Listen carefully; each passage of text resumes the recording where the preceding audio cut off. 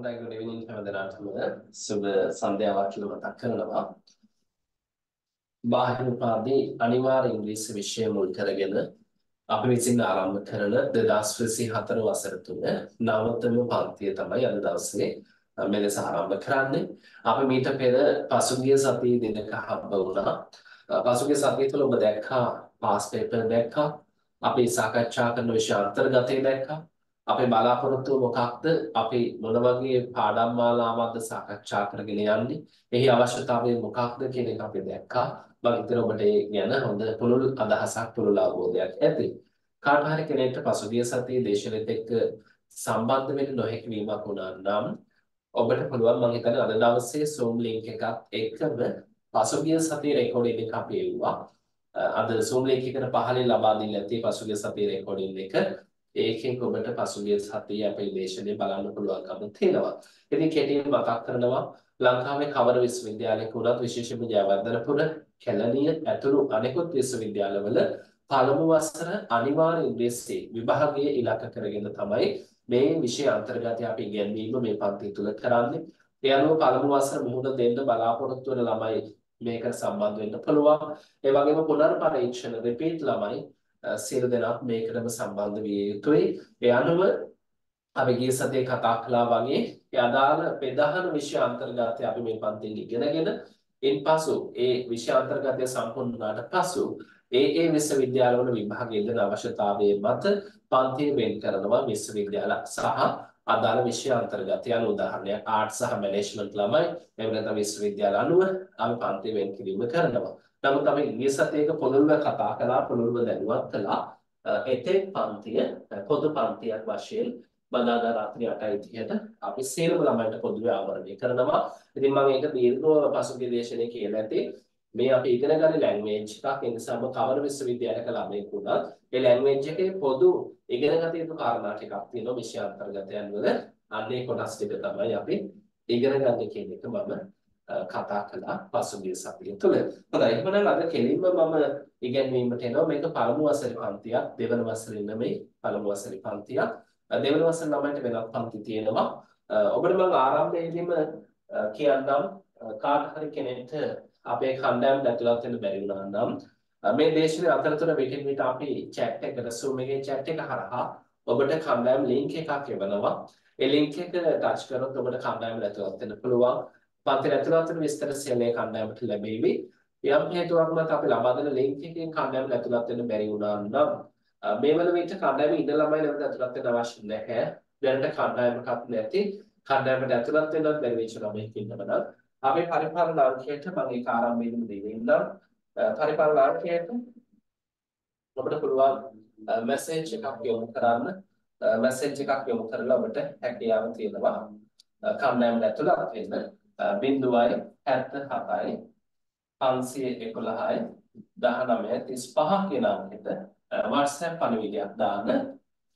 බාහිර පදවල පන්තියට ඇඩ් කරන්න කියලා පළමු වසර පන්තියට ඔබව කණ්ඩායමට ඇතුළත් කර ගැනීම කරාවි. පන්තියට අදාළ සියලුම පරිපාලන කටයුතු සිද්ධ වෙන්නේ මේ හරහා. ඔබට අවශ්‍ය සියලුම දැනුවත් කිරීම අපේ කණ්ඩායම හරහා අපි සිද්ධ කිරීම කරනවා. හොඳයි එහෙනම් අද දවසේ ඉගෙනීමට අපි යොමු වෙනවා. අද දවසේ විශේෂ පාඩමක් මම පටන් ගන්නවා ඔබේ සිලබස් එකට අනුව. ඉතින් මේ පාඩම බලන්න ඔබ කවර විශ්වවිද්‍යාලයක ළමයෙක් වුණත් මේ පාඩම ඔබගේ විෂය අන්තර්ගතය තුළ ඇති. ඒකම මම අදහස් කළේ මේක ලැන්ග්වේජ් එකක් නිසා සෑම විශ්වවිද්‍යාලයකම පොදුවේ ආර්ට් මැනේජ්මන්ට් සියලුම ළමයි ජාපුර, කැලණිය ඇතුළු බෞද්ධ හා පාලි විශ්වවිද්‍යාල ඇතුළු මේ විශ්වවිද්‍යාලවල ආර්ට් මැනේජ්මන්ට් සියලුම ළමයි පළමු වසර සහ පුනර් පරීක්ෂණ අපි පොදුවේ පන්තියෙන් තමයි ආරම්භ කරන්නේ. මොකද විෂය අන්තර්ගතයේ ගොඩාක් දුරට සමානයි 60ක් 65ක් සමානයි. ඒ කොටස් ටික පොදු පන්තියක් ලෙස උගන්වලා ඊට පස්සේ තමයි පන්තිය බෙදීම කරන්නේ. ජාපුරේ ළමයිට වෙන් කරනවා, කැලණිය වෙන් කරනවා. ඒ විතරක් නෙවෙයි ජාපුරේ ආර්ට් එක මැනේජ්මන්ට් එක වෙන් කරනවා. කැලණිය ආර්ට් මැනේජ්මන්ට් වෙන් කරනවා. මේ විදිහට පන්ති කැටගරයිස් කරන්නේ ඉන්නේ. පසු ඒ අනුව සෑම පන්තියක්ම මේ පොදු ක්‍රමවේදයෙන් තමයි අපි ආරම්භ කරන්නේ. මම වැඩි විස්තර කියන්නේ නැහැ මොකද අපි පසුගිය දේශනේ තුල ඒක කළා. ඒක නැවත රිපීට් කරන්න එක තේරුමක් නැහැ. පසුගිය දේශනේ වෙන්න බැරි වෙච්ච ළමයින්ට රෙකෝඩින් එක දැනටමත් ලැබිලා ඇති. අපි නැවත රෙකෝඩින් එක වන්නම් ඔබට ඒ රෙකෝඩින් එක බලලා අදහසක් ගන්න පුළුවන්. මොකද අපි පසුගිය සතියේ විශේෂයෙන්ම ජයවර්ධනපුර, කැලණිය විශ්වවිද්‍යාලවල පාස් පේපර් අපි බැලුවා. ඒ ප්‍රශ්න ආකෘති ගැන අපි අදහසක් ගත්ත නිසා ඒ රෙකෝඩින් එක බලන්න කියන එකත් මතක් කරනවා. හොඳයි එහෙනම් අද දවස තුළ අපි පාඩමට යනවා. අපි ආරම්භ කරනවා අද දවසේ පොදු පාඩමකින් the simple past tense කියන පාඩම. මේක කෙනෙක්ට සරල ඇති කෙනෙක්ට මොකොත්ම බැරුව ඇති අමාරු වෙන්න පුළුවන්. මම බොහොමත්ම සරලව මේ පාඩම කියා දෙන්නම්. සම්පූර්ණ ව්‍යාකරණ ටික. දැන් අපිට මේ ව්‍යාකරණ අඩු කරන්න බෑ. සම්පූර්ණ කොටස් ටික කතා කරන්න වෙනවා. මොකද මේක විශ්වවිද්‍යාල මට්ටම, උපාධි මට්ටම. ඒ නිසා මේකෙන් භාගයක් කාලක් ඉගෙනගෙන බෑ. මේට අදාළ සියලුම ව්‍යාකරණ පද්ධති අපි ඉගෙන ගන්න වෙනවා. ඒ වගේම ඔබ දැනුණා පෙරළ බලන්න ඕනම විශ්වවිද්‍යාල ක්‍රමයක වශයෙන් මේ සිලබස් එකේ බැලුවොත් මේ වාක්‍ය රටාව ඔබට අන්තර්ගත වෙලා තියෙනවා. ඒක කැලණියද ජපුරද බෞද්ධ පාලද කියන එක අදාළ නැහැ. මෙතන අන්තර්ගත වෙනවා. ඒ වගේම මම මේකේ පටන් ගන්න හේතුව තමයි අපි ලිවීම පටන් ගන්න ඕන. මම ගිය සතියේ පෙන්නුව පේපර් වල ලිවීම අතහැරියොත් කොහොමදවත් අවම පාස් එක C පාස් එක ගන්න බෑ. අනිවාර්යයෙන්ම පේපර් එකේ අපි ලියන්න වෙනවා. ඒතර ලියන්න අවශ්‍ය දැනුම අපි මේ මුලින්ම හදා ගන්නවා. මොකද අන්තිම මොහොතේ ඒක කරන්න ඉන්න බෑ. කල්ැතුව ලිවීම අපි ලියලම පුරුදු වෙන්න ඕන. ඒකට ඉගෙන ගන්න ඕන දේවල් තියෙනවා, ප්‍රැක්ටිස් කරන්න ඕන දේවල් තියෙනවා. ඒ නිසා ඒවා අපි මුලින්ම හදා ගන්න ඕන. ඒ නිසා ඒවට අදාළ ප්‍රධාන ව්‍යාකරණ සහිත පාඩම් ටික තමයි මම මුලින්ම සාකච්ඡා කරගෙන යන්නේ. ඒ වගේම මේ පාඩම් ගත්තොත් ඔබට යම් දැනුමක් ඇති, යම් අදහසක් ඇති. ඒ ළමයින්ට ඒ දැනුම අලුත් කරගන්න පුළුවන් වෙයි, නොදන්න පැතිකඩ ඉගෙන ගන්න පුළුවන් වෙයි. කිසිම අවබෝධයක් නැති ළමයි කිසි දෙයකට බය වෙන්න එපා. ඔබේ දැනුම අපි බිඳුව කියන හිතමු. අද දවසේ නම් ඔබට මේ දැනුම සම්බන්ධ වෙන්න පුළුවන්. ඇත්තටම ඔබට අද දවසේ පන්ති ඉවර වෙද්දිම තීරණයක් ගන්න පුළුවන් වෙයි. මේ පන්තියට ගියොත් මට මේක කරගන්න පුළුවන්ද, කරගන්න බැරිද කියලා. ඒ වගේම මතක් කරනවා අපි උපරිම ඉහළම පහසුකම් භාවිතා කරනවා පන්ති කාමරය තුල. ඉතින් ඔබට පහසුවෙන් සම්බන්ධ වෙන්න පුළුවන්. පොතේ මේව බලන්න පුළුවන්. හොඳට පේනවා, හොඳ වෙන්නේ නැහැ. හොඳට මාව ඇහි සමහරක් වෙලාවට යම් තාක්ෂණික ගැටලු වෙන්න පුළුවන්. මට කරන්ට් එක නැති වෙන්න පුළුවන්. වගේ කනෙක්ෂන් එක SMD වැඩ කරන්නේ නැති වෙන්න පුළුවන්. ඒ වගේ දොස් වෙන්න පුළුවන්. නමුත් පන්ති කාමරය තුල දෙන්න පුළුවන් ඉහළම උපරිම පහසුකම් අපි මේ ඔන්ලයින් කරන්නේ තුල ඔබ වෙත ලබා දීලා තියෙනවා. සෑම දේශනයකම අපි රෙකෝඩින් ලබා දෙන උපරිම දින 15ක් දක්වා කැමැති වාර සංඛ්‍යාවක් ඔබට පෞද්ගලිකව දැනගිය හැකි විදියට. හොඳයි simple past tense. එතන මේක ඔබේ සිලබස් එකේ simple tenses කියලා තියෙනවා වෙන්න පුළුවන්. simple past tense කියලා නමින් තියෙනවා වෙන්න පුළුවන්. past simple කියලා නමින් තියෙනවා වෙන්න පුළුවන්. මේ වගේ කවරෝ ආකාරයකින් මේක ඇති. කවුරු හරි ළමයි කියනවා නෑ සර් අපේ සිලබස් එකේ නෑ කිව්වොත් මට විශ්වවිද්‍යාලයේ අවුරුද්දක් කිව්වොත් මට මේ දැන් සිලබස් එක මේ ස්ක්‍රීන් එකෙන් අරන් ඔබට පෙන්නන්න පුළුවන්. ඔබටත් මේක තේරෙනවා කියලා. හොඳයි. අපි මෙතනදී past tense කියන කාලයට අදාළ ඩිමටලිව ග්‍රැමටිකල් කියන්නේ ව්‍යාකරණානුකූල වාක්‍යයක් ලියන්න තනියෙන් අපිට පුළුවන් වෙන්න ඕන. ඒ වගේම වාක්‍ය නෙගටිව් කරන්න, ප්‍රශ්න හදන්න, WH භාවිතා කරන්න, නිපාත භාවිතා කරන්න, කන්ජන්ක්ෂන් සම්බන්ධ කරන්න, දීර්ඝ වාක්‍ය දක්වා ගෙනියන්න වගේ ලොකු පැතිකඩක් තියෙන මේ ඔස්සේ අපි කතා කරන්න. ඒ වගේම මම ඔබට මෙහෙම කිව්වොත් ජයවර්ධනපුර විශ්වවිද්‍යාලයේ එක පේපර් එකක එනවා හරියටම ගත්තොත් 2020 අවුරුද්දේ මේක ලකුණු 15ක් ලබා දෙනවා. මේ ලකුණු 15 දුන්නේ ඒකේ ලියන්න කිව්වා write first day of your university life. Write a paragraph first day of your university life. මෙන්න මේක තමයි ආවේ මාතෘකාව. ඡේදයක් ලියන්න ඔබේ විශ්වවිද්‍යාල ජීවිතයේ පළමු දවස. ඡේදයක් ලියලා ලකුණු 15ක් දුන්නා. එතකොට මේ ලකුණු 15 ගන්න නම් මේ වාක්‍ය රටාව පුළුවන් වෙන්න ඕනේ. මම ඇයි කියලා හේතුව කියන්නම්. එක දවසක කැලණිය විශ්වවිද්‍යාලයේ එනවා මේක හරියටම ආවේ 2022 නොවැම්බර් ආපු එක්සෑම් එකක මේක ආපු ප්‍රශ්නයක් තමයි මේ පේපර් කතා කරන්නේ මේ ඔක්කොම නැවත කතා කරනවා මේක ආපු ප්‍රශ්නයක් තමයි මේක කිව්වා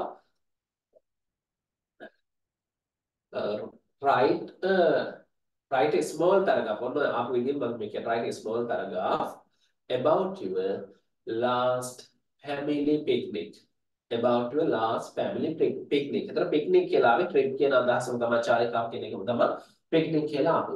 ඒ කියන්නේ ඔබ අවසානයේ ගියපු පවුලේ විනෝද චාරිකාව පිළිබඳව පොන්චි ඡේදයක් ලියන්න කියලා. ඒකට ලකුණු 10ක් එදා කැලණිය විශ්වවිද්‍යාලය දුන්නා.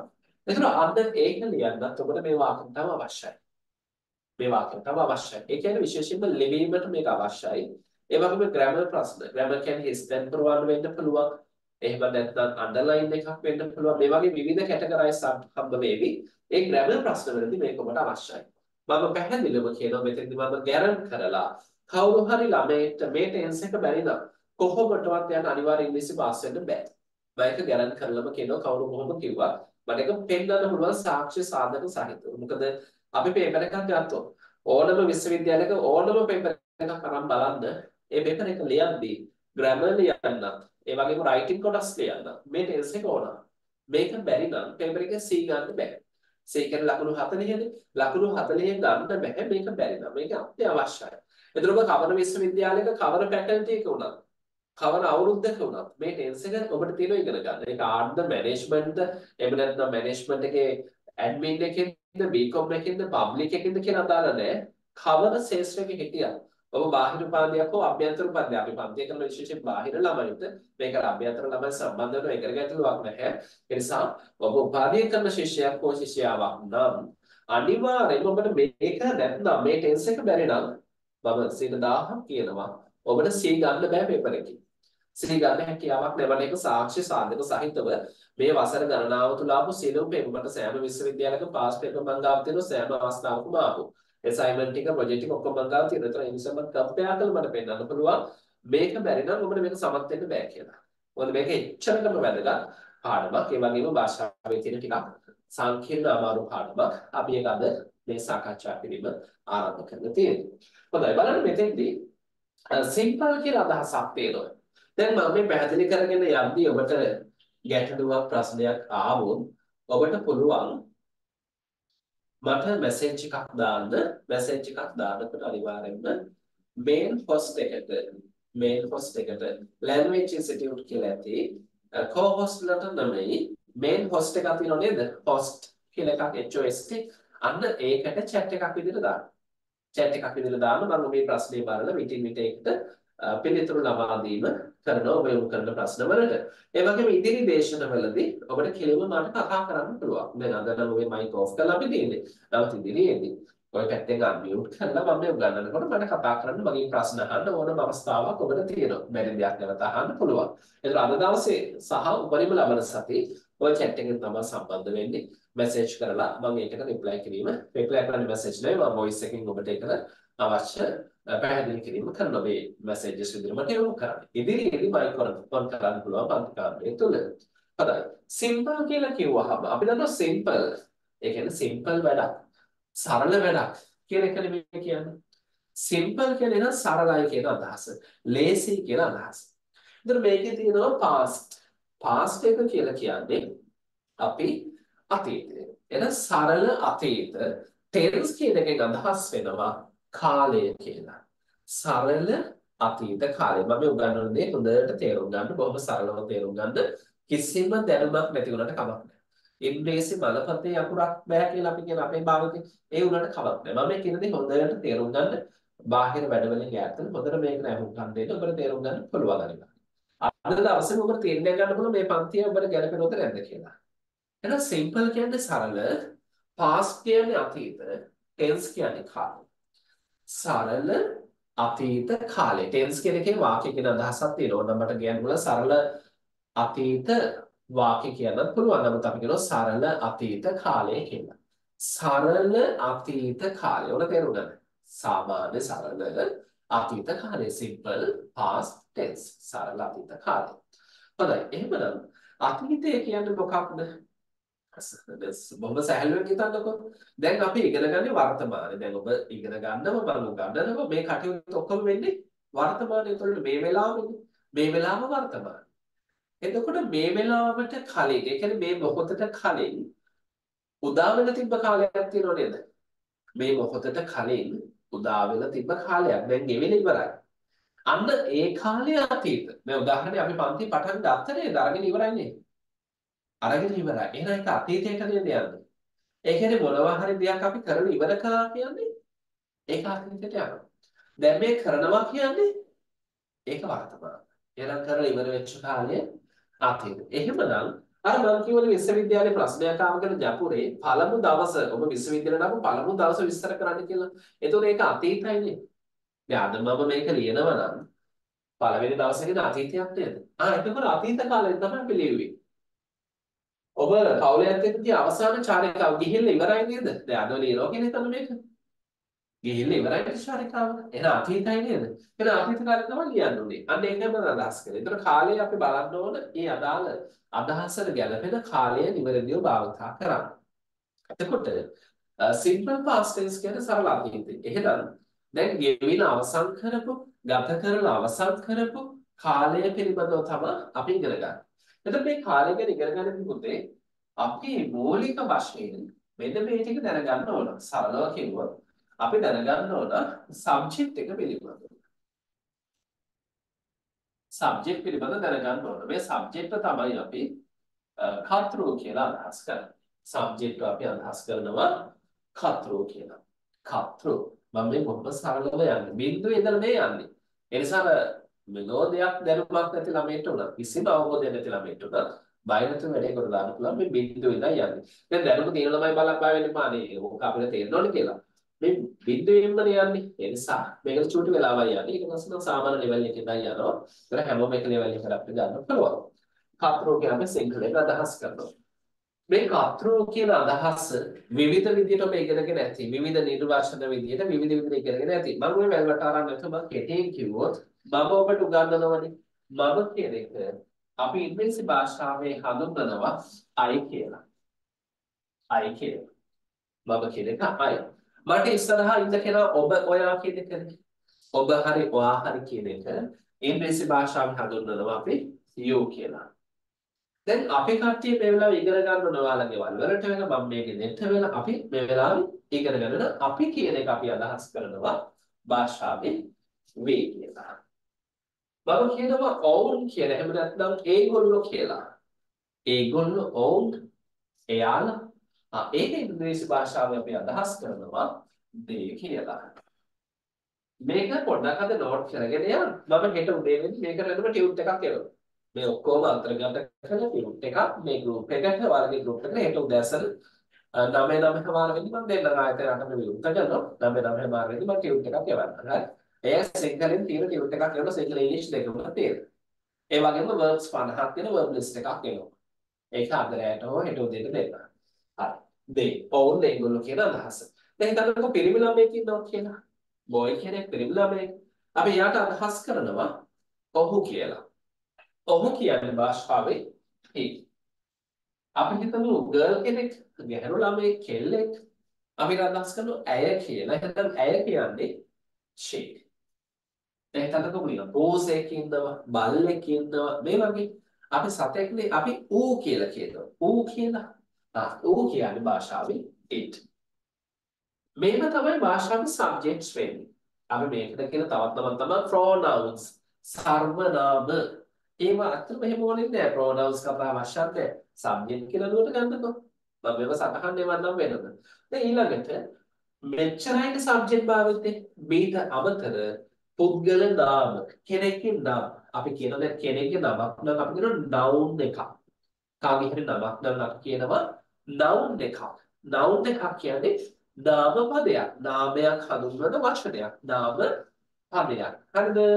අපි ඕකත් හිතා ගන්න බැරි නම් noun මොනවද අපි දන්නේ. එහෙනම් හිතන්න name එකක් කියන name එකක් name කියන එක දන්නවනේ. එහෙනම් කාගේ හරි නමක් උදාහරණයක් විදියට mother වෙන්න පුළුවන්, father වෙන්න පුළුවන්, sister වෙන්න පුළුවන්, brother වෙන්න පුළුවන්, manager වෙන්න පුළුවන්, chairman වෙන්න පුළුවන්, director වෙන්න පුළුවන්, teacher වෙන්න පුළුවන්. ඊට අමතරව ගයාන්, සම්පත්, කුමාර, නිමල්, රශ්මි, සුලෝචනා මේ වගේ නමක් වෙන්න පුළුවන්.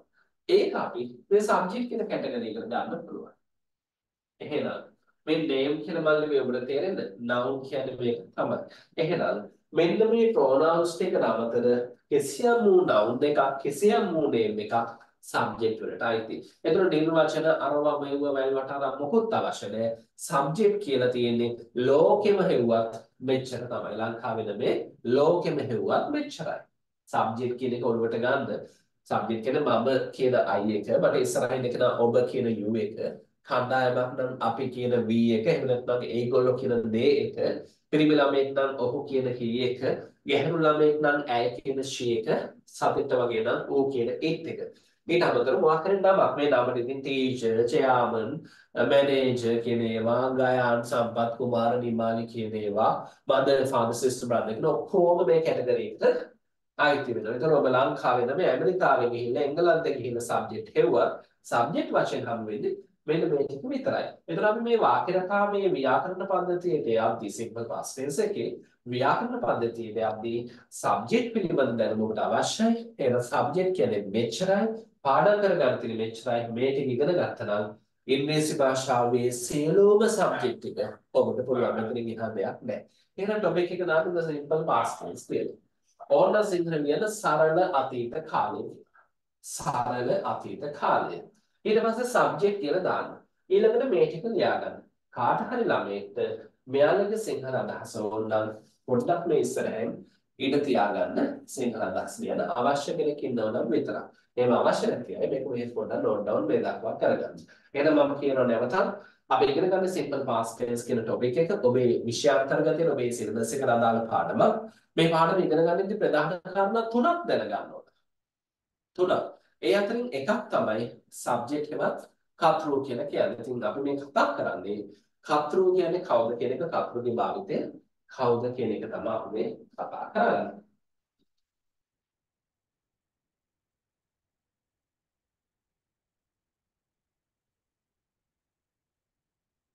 සබ්ජෙක්ට් කියලා දාලා මේක ලියාගමු. අවශ්‍යටම සිංහල අදහස් දෙන්න. විරාම ගන්න එපා හැබැයි ලියන්න. ලියනකොට ටිකක් වේගය පවත්වාගෙන යන්න. ලොකු වෙලාවක් ලියන්න ගන්න එපා.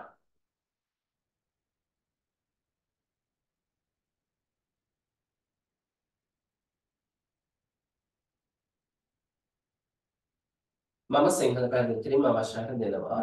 මම මේකට ප්‍රසන්ටේෂන් හැමදේම දෙනවා. මේ ෂෙයා කරනවා.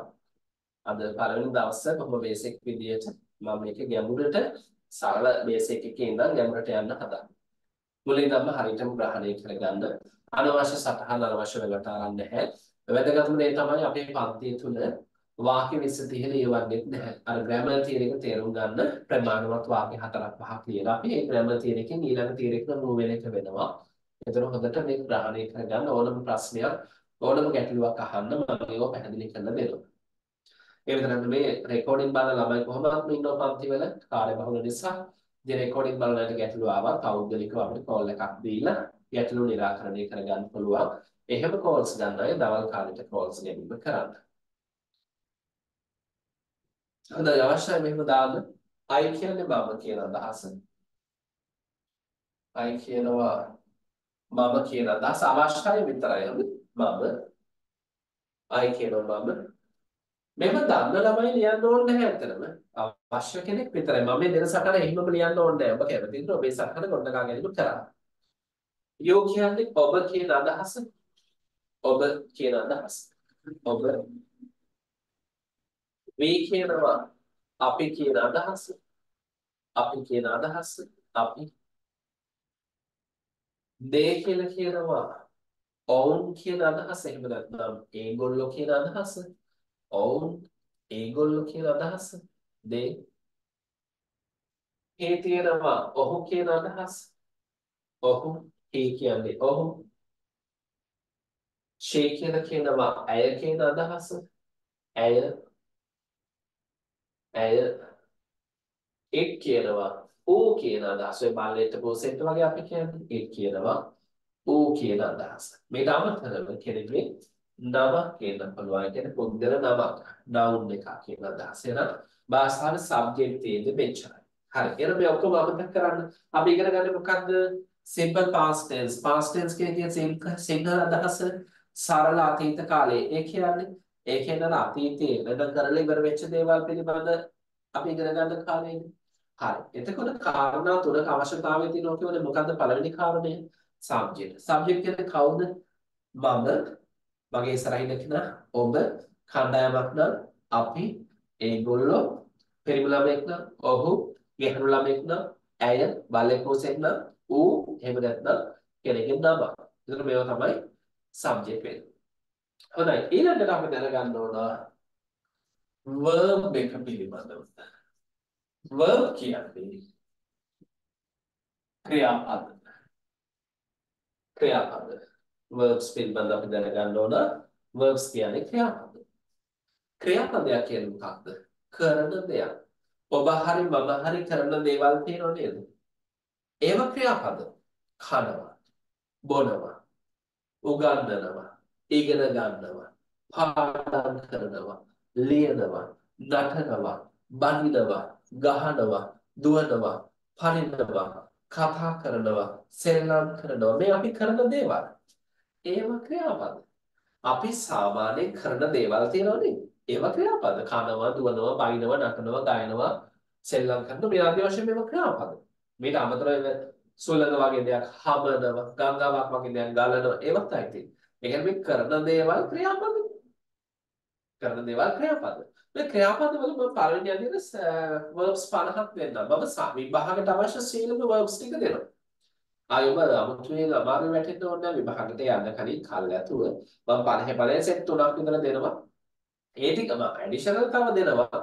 නමුත් අර බෙදාහන ටික විභාගයට හොඳටම ඇති. ඒ අතරින් තමයි විභාගයේ අනිවාර්යෙන්ම අවශ්‍යතාවය ඉන්නේ. එතනින් බාහිරට යන්නේ නැහැ. ඒක ක්‍රියාපද ගත්තාම මම කොහොමද අද රෑ නැත්නම් හෙට උදේ වෙද්දි ක්‍රියාපද 50ක් තියෙන ලිස්ට් එකක් දෙන්න.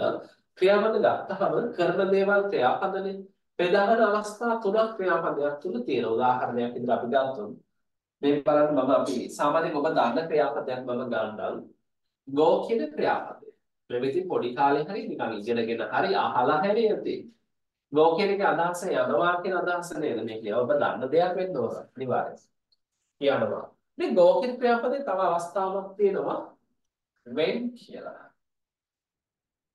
මේකේ අදහස අතීත වෙලා ගියා කියන තමයි තියෙන්නේ. හැබැයි go එක ආවොත් ඒකේ අදහස යනවා.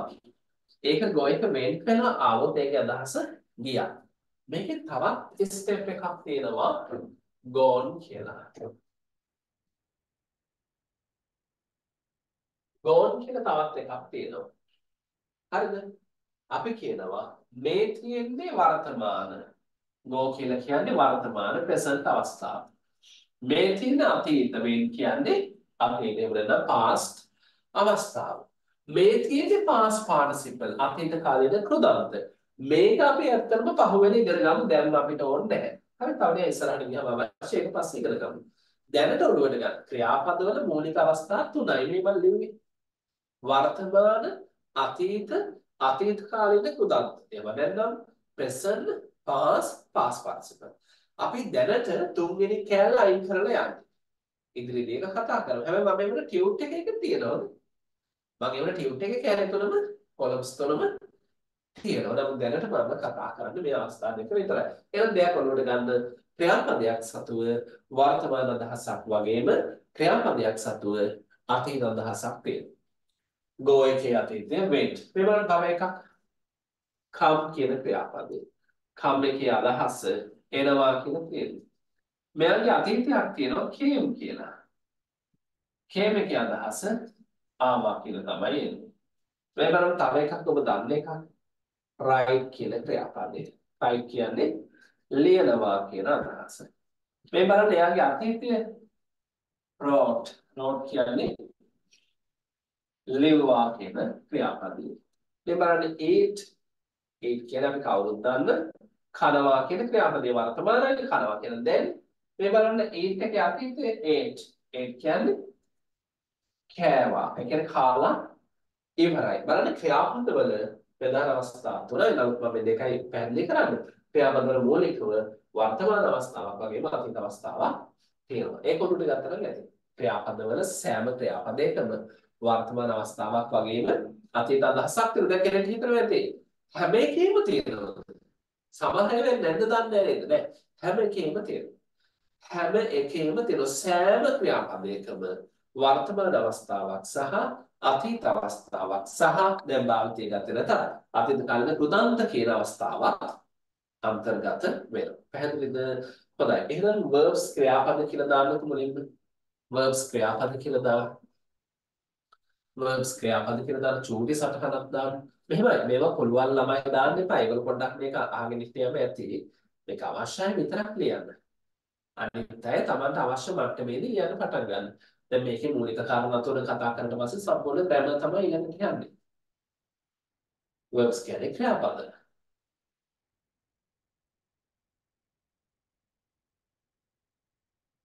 ක්‍රියාපදවල අවස්ථා තුනක් තියෙනවා කියලා මම කිව්වා. මම පොඩ්ඩක් දෙකක් highlight කරලා තමයි කතා කරන්නේ. දෙකක් highlight කරලා ක්‍රියාපද කියලා දාන්න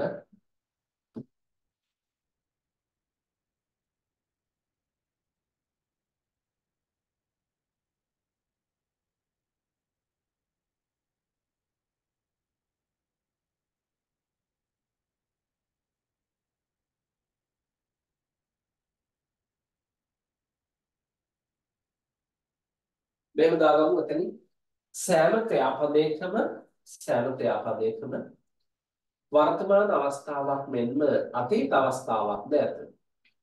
සෑම ක්‍රියාපදයකම වර්තමාන අවස්ථාවක් මෙන්ම අතීත අවස්ථාවක්ද ඇත.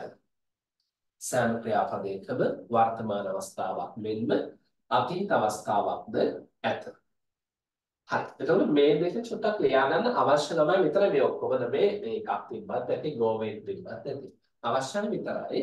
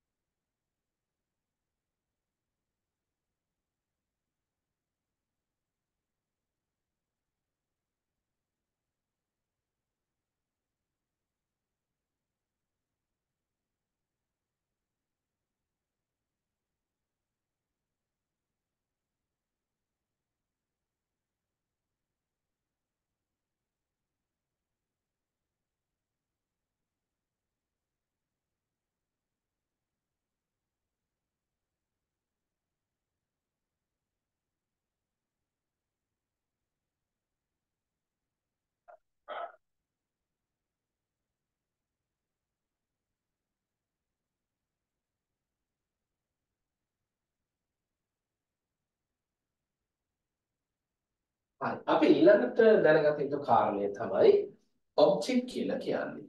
ඔබ්ජෙක්ට්. මොන කාරණා තුනයි අපි දැනගන්න අවශ්‍ය. මොන තුනෙනියා ඔබ්ජෙක්ට්. මෙයාව අපි සිංහලෙන් අදහස් කරනවා කාර්යය කියලා. මේක ඔබට ඉගෙන ගන්න දෙයක් නැහැ. ඔබ තියෙන දන්න දැනුම මැනේජ් කරගන්න. අලුතෙන් ඉගෙන ගන්න අවශ්‍ය නැහැ ඔබ්ජෙක්ට් ගැන. ඔබ ඔබ්ජෙක්ට් හඳුනනවා. හඳුනන එක හරියට හඳුන ගන්නයි අවශ්‍ය වෙන්නේ. වාක්‍යයක් ගමු අපි මේ බලන්න. අපි ඉංග්‍රීසි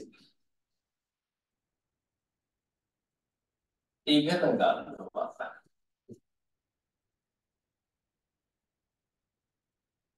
ඔන්න වාක්‍ය දෙක. අපි ඉංග්‍රීසි ඉගෙන ගන්නවා.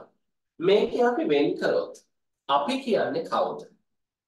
අපි කියන්නේ කවුද? දැන් අපේ සටහනට අනුව අපි බැලුවොත් මේ අපි කියන්නේ කවුද? කර්තෘ නේද? සබ්ජෙක්ට් එක නේද? හොඳයි මම එහෙනම් මේ අපි කියන එක ගාමින් පහලෙන් ලියනවා මෙයා සබ්ජෙක්ට් කියලා. එහෙනම් අපි ඉංග්‍රීසි ඉගෙන ගන්නවා. මෙතන කරන දේ ක්‍රියාපදේ වෙන්න ඕන නේද? මොකද කරන්නේ? ඉගෙන ගන්නවා කියන එක. ඉතින් හරිනේ මට කරන්න පුළුවන් දෙයක් නෙමෙයි ඒක. අපිට කරන්න පුළුවන් දේවල් ක්‍රියාපද. එහෙනම් ඉගෙන ගන්නවා කියන්නේ මොකද්ද මේ? ක්‍රියාපදය. එහෙනම් මම එතෙන්ට verb කියන එක කොහොමද දැම්මොත් ක්‍රියාපද කියන්නේ verb නේ දැන් අපි කතා කරන්නේ. එහෙනම් subject එකත් අයින් කරගත්තා. verb එකත් අයින් කරගත්තා. ඉතිරි උනේ කවුද? ඉතිරි උනේ object එක. එහෙනම් මේ වාක්‍යයට අනුව කවුද object එක මේකට අනුව? ඉංග්‍රීසි කියන අදහස තමයි object එක වෙන්නේ. පැහැදිලිද මම මේ කිව්ව දේ? පැහැදිලි නැත්නම් මේ වාක්‍ය බලන්න මම කියනවා. ඇය විශ්වවිද්‍යාලයට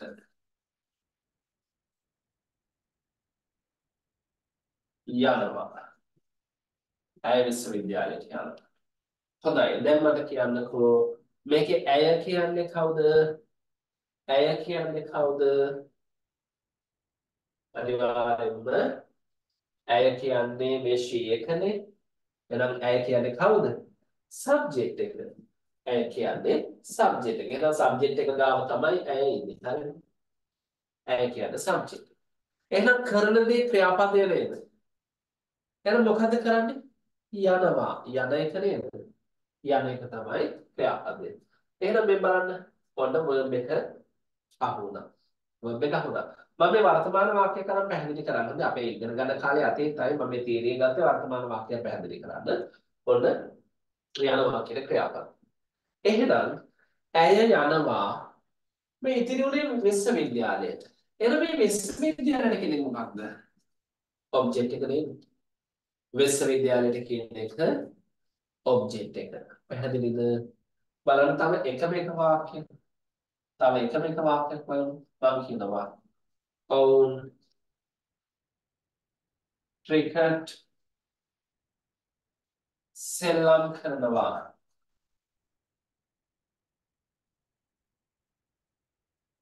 මම මේක පැහැදිලි කරන්න මේ වර්තමාන අදහස් ගත්ත මේක අපිට වෙන්නේ අපි ඉංග්‍රීසි ඉගෙන ගන්නවා කියන එක ඉගෙන ගත්තා වෙලා මම ඒක කියන්නේ ඊළඟට ඇය විශ්වවිද්‍යාලයට යනවා කියන එක ඇය විශ්වවිද්‍යාලයට ගියා වෙලා ඔවුන් ක්‍රිකට් සෙල්ලම් කරනවා කියන එක ඔවුන් ක්‍රිකට් සෙල්ලම් කළා වෙලා එහෙම වෙන්නේ මම මේ පැහැදිලි කරන්න මෙහෙම ගත්තා.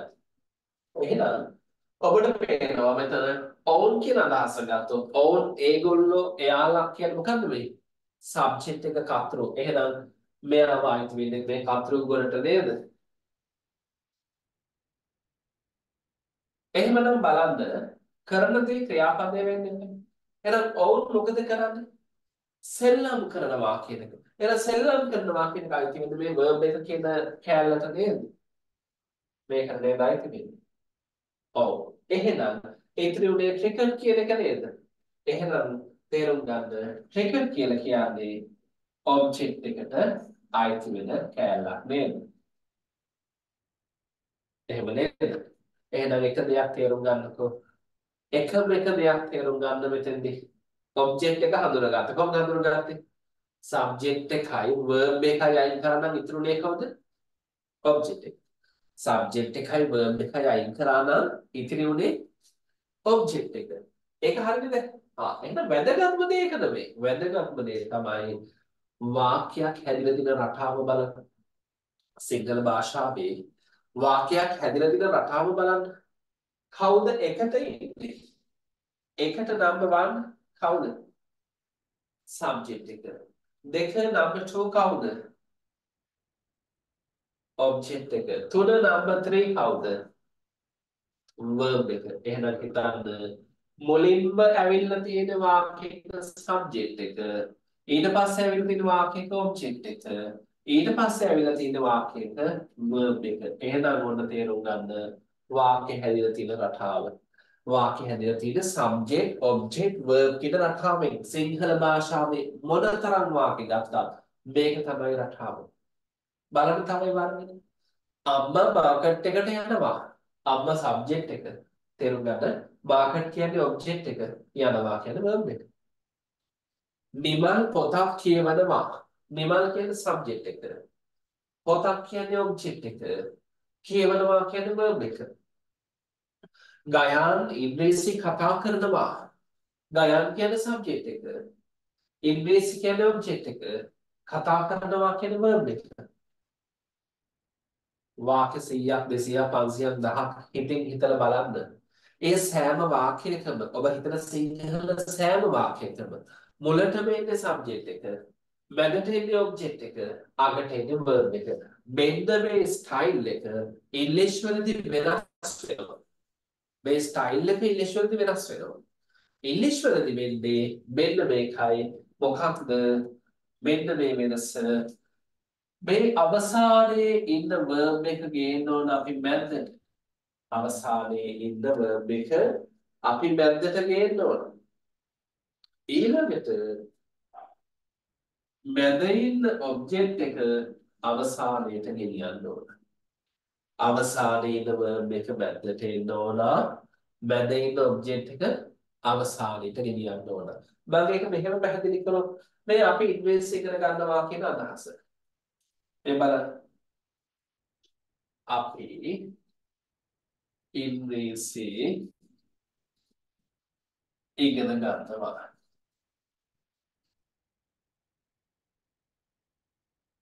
දැන් මොකද වෙන්න ඕන? ඉංග්‍රීසි රටාවට මේක හැරෙන්නේ කොහොමද? ඉංග්‍රීසි වලින් යන විදිහට හැරෙන්නේ කොහොමද? මේ අග ඉන්න verb එක මැදට මැද ඉන්න object එක අගට. ඒ කියන්නේ කොහොමද එන්න ඕන නිවැරදි විදිය? අපි ඉගෙන ගන්නවා ඉංග්‍රීසි. අපි ඉගෙන ගන්නවා ඉංග්‍රීසි. මේක තමයි නිවැරදි රටාව. ඕක තමයි ඉංග්‍රීසි වලට ට්‍රාන්ස්ලේට් කරන්නේ. දැන් ගොඩක් ළමයි නියම් යන SM බේස් රටාවනේ නැත්නම් සිංග්ලිෂ් රටාවනේ ඒවට විශ්වවිද්‍යාල ලකුණු දෙන්නේ නැහැ. එතකොට ඒක නිවැරදි රටාවට ග්‍රාමර් ස්ට්‍රක්චර් එකට ගන්නේ මෙන්න මේ විදියට. එතකොට ඔබ ලියන්න ඕන අපි ඉංග්‍රීසි එකට ගන්නවා කියලා නෙමෙයි. අපි ඉගෙන ගන්නවා ඉංග්‍රීසි. ඒතර මේක තමයි සැබෑ රයිටින් එක වෙන්නේ. මේ රටාව තේරුම් ගන්න. අපි ඉගෙන ගන්නවා ඉංග්‍රීසි. දැන් මම එවෙන ලියුවා ඇය විශ්වවිද්‍යාලයට යනවා කියලා. මේ බලන්න ඇය විශ්වවිද්‍යාලයට යනවා. ඔන්න. ඇය විශ්වවිද්‍යාලයට යනවා. දැන් මේ කොහොමද එන්න ඕන? verb එක මැද්දටත් object එක අගටත්. එහෙනම් මේක නිවැරදි වෙන්න ඕන. ඇය යනවා විශ්වවිද්‍යාලයට. තේරුම් ගන්න. එහෙනම් මේ බලන්න. ඒගොල්ලෝ ටිකට් සෙල්ලම් කරනවා. දැන් කොහොමද එන්නේ? ඒගොල්ලෝ සෙල්ලම් කරනවා ටිකට්. තාත්තා මාකට් එකට යනවා. නිවැරදි විදිහට හදන්න. තාත්තා යනවා මාකට් එකට. ගයාන් පොතක් කියවනවා. නිවැරදිව හදන්න.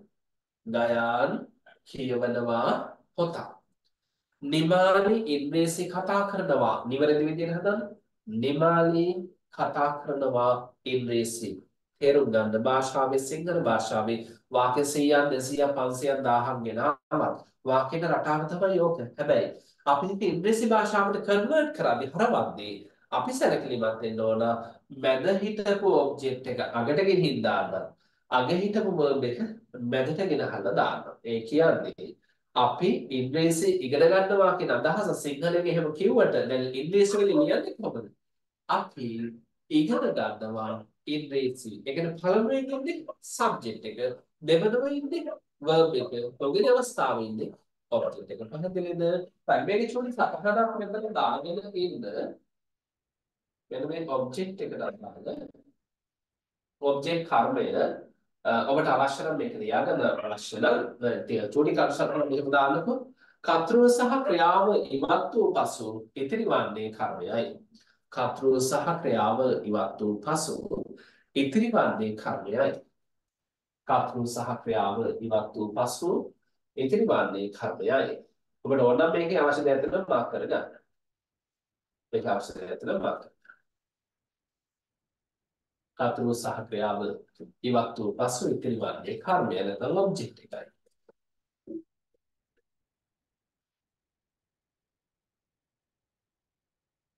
යටින් මෙහෙම ලියන්න මේක වැදගත්. සිංහල භාවිතය තුළ ටිකක් අත ඉක්මන් කරලා ලියමු. අත වරුණට ලස්සන කරන්න එපා කරු. නිකන් තමයි කියව ගන්න පුළුවන් විදිහට තිබ්බනම් ඇතිනේ. සිංහල භාවිතය තුළ වාක්‍ය ගොඩනැගුවේ සිංහල භාවිතය තුළ වාක්‍ය ගොඩනැගුවේ මෙන්න මේක දාන්න subject object verb යන රටාවටයි. සිංහල භාවිතය තුළ වාක්‍ය ගොඩනැගුවේ subject මම මෙතන රතු පාට කරලා තියෙන එක. subject object verb යන රටාවටයි. සිංහල භාවිතය තුළ වාක්‍ය ගොඩනැගුවේ subject object verb යන රටාවටයි. නමුත්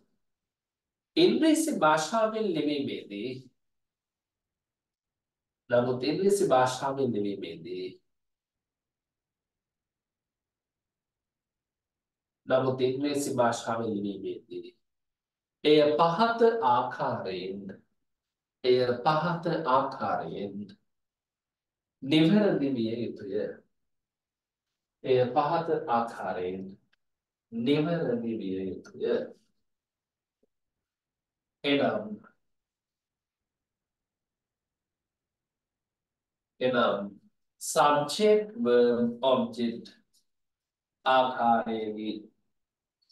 එනම් subject verb object ආකාරයේදී මෙන්න මේ විදිහට කර්තෘ ක්‍රියාව කර්මය ආකාරයේදී subject verb object ආකාරයේදී කලින් තිබ්බේ subject object verb දැන් කොහොමද තියෙන්නේ subject verb object මේක දාගන්න subject verb object ඔබට මෙතන අවශ්‍ය දෙයක් තියෙනවා මේකෙත් ලියන්න අවශ්‍යයි වගේ දෙයක් තියෙනවා නම් ඔකේ ලියන්න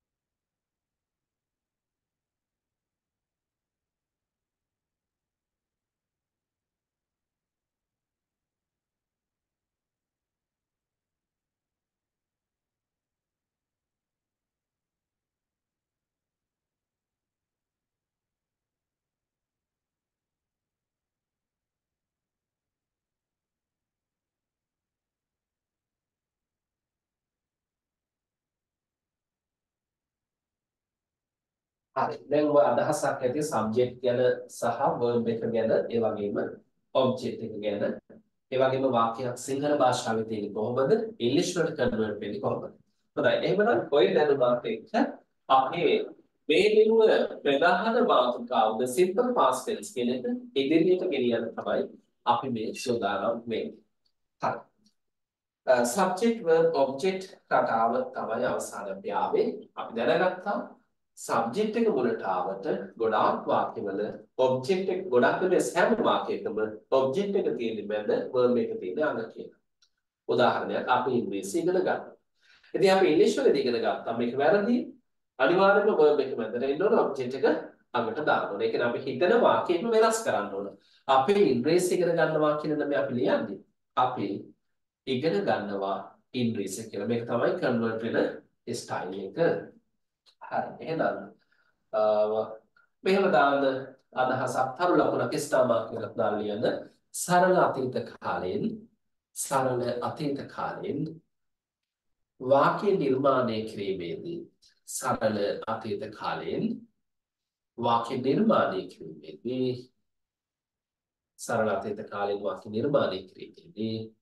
පහත වාක්‍ය රටාව භාවිතා කරන්න. තරු ලකුණක් දාලා සරල අතීත කාලයෙන් වාක්‍ය නිර්මාණය කිරීමේදී පහත වාක්‍ය රටාව භාවිතා කරන්න. මම දෙනවා රටාවක්. වෙන මේක subject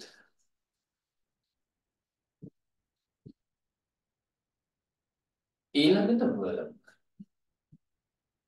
දැන් මෙතන අදහස අතීතයි නේද?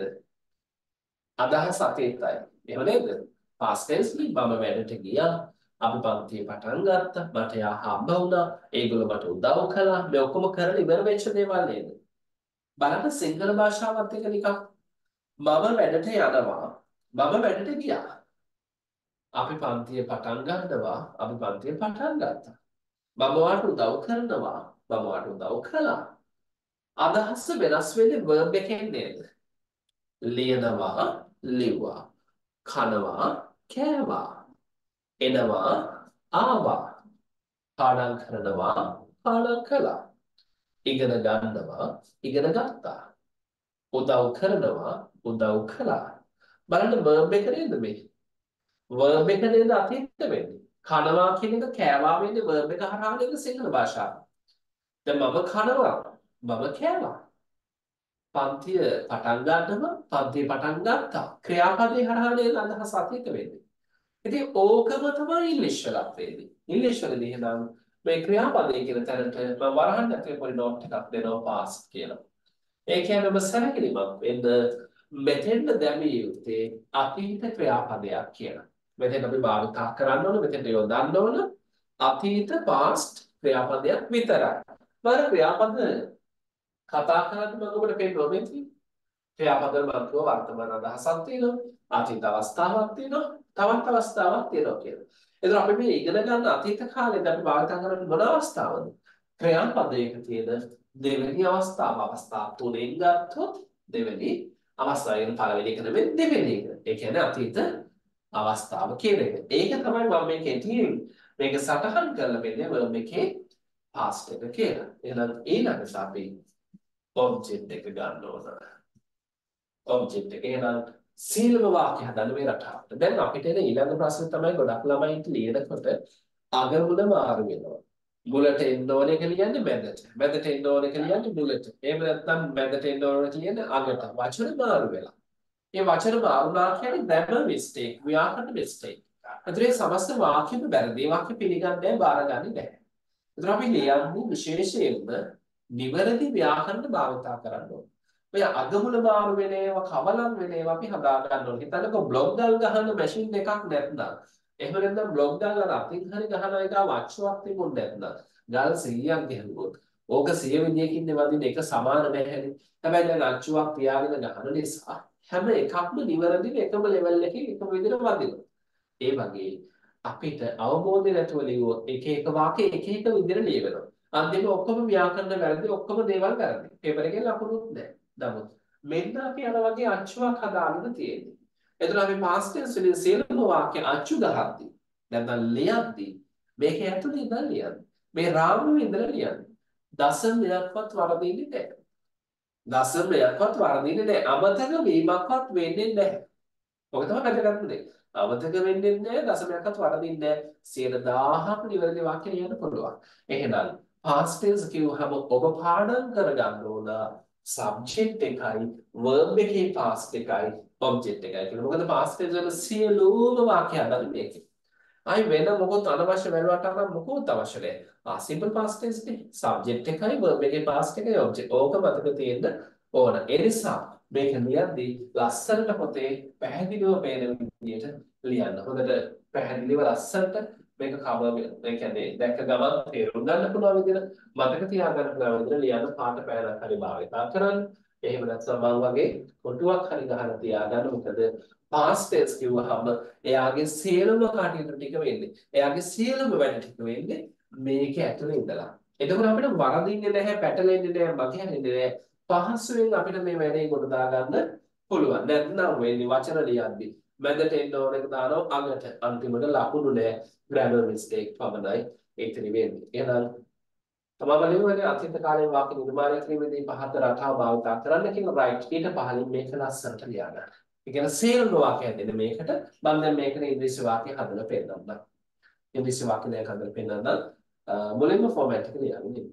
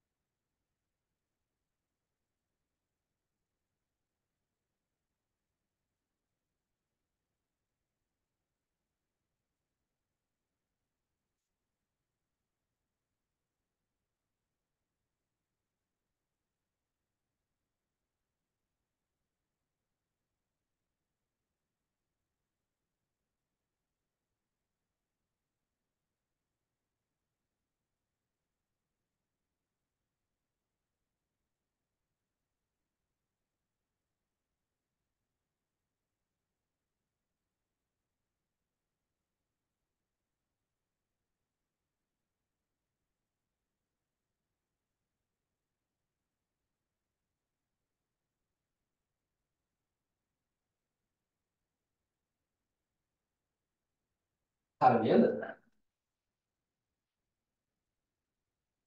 හරි අපි අද මෙතෙන්දී ටිකක් දීර්ඝ වාක්‍ය වලටත් යනවා. ඒ නිසා මේක හොඳට තේරුම් ගන්න මේ ටික කවර් කරගන්න ඕන. හොඳයි අපි ලියමු අදහසක්. අපි ඉංග්‍රීසි ඉගෙන ගත්තා. ඔන්න මම ලියන්න යන්නේ ඕක. අපි ඉංග්‍රීසි ඉගෙන ගත්තා. බලන්නකෝ. අපි කියලා කියන්නේ කොහොමද? දැන් සටහනේ ඇති මම දීපුවා. සටහනේ ඇති අපි කියන සබ්ජෙක්ට් එක we.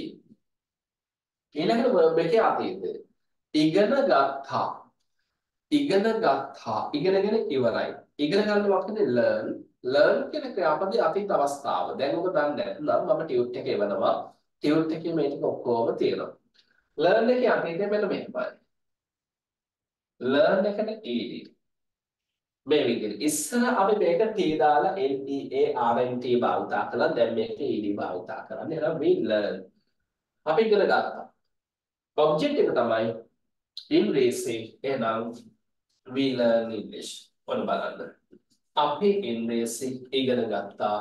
We learned English. අපි ඉංග්‍රීසි ඉගෙන ගත්තා. මෙන්න නිවැරදි වාක්‍යයක් ලියුවා. දැන් මේක තමයි නිවැරදි රටාව.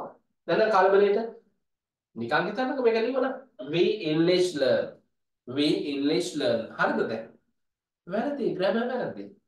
we learn English. අපි ඉංග්‍රීසි ඉගෙන ගත්තා. අපි ඉංග්‍රීසි ඉගෙන ගත්තා. මම කියනවා තව අදහසක්. ඒගොල්ලෝ තරගය දිනුවා. දිනලා ඉවරයි අතීතයි. ඔවුන් එහෙම නැත්නම් ඒගොල්ලෝ තරගය දිනුවා. මේ රටාවට හදමු. සබ්ජෙක්ට් එක මුලට ඒගොල්ලෝ කියන්නේ they කියලා. ක්‍රියාපදයේ අතීතේ ක්‍රියාපදයේ දිනුවා. අතීත අවස්ථාව.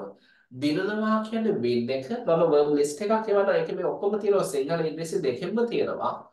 win එකේ අතීතයේ දිනුවා කියන එක won එක. they won.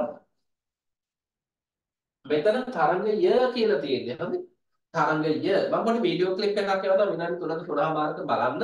ඒකෙන් ඔබට අදහසක් ගන්න පුළුවන් දාන්නේ කොහොමද? and එක දාන්නේ කොහොමද? the එක දාන්නේ කොහොමද කියලා. මම පොඩි ක්ලිප් එකක් එවන්නම් බලන්න. හරිද? එහෙනම් they won තරංගය මෙතෙන් අපි the දානවා. the match ඇයි මේ the ආවේ කියන එක වැඩි දුරට බලන්න පුළුවන් අර වීඩියෝ ක්ලිප් එක බලුවාම. they won the match. එතන එකක් නිසා තමයි අපි දැම්මේ. they won the match. එයාලා තරගය දිනුවා. ඒගොල්ලෝ තරගය දිනුවා. දැන් අපි ඔක නොදැන ලියුවලා. they match won. එහෙම ලියන්න ගොඩක් අය. වැරදි. ඒතර මෙහෙම ලියුවාම grammar mistake එන්නේ නැහැ. බලන්න තව අදහසක්. මම කියනවා අම්මා අවසරය දුන්නා. දීලා ඉවරයි past tense අතීතයි. අම්මා අවසරය දුන්නා. අම්මා කියලා කියන්නේ subject එක මොකක්ද? mother.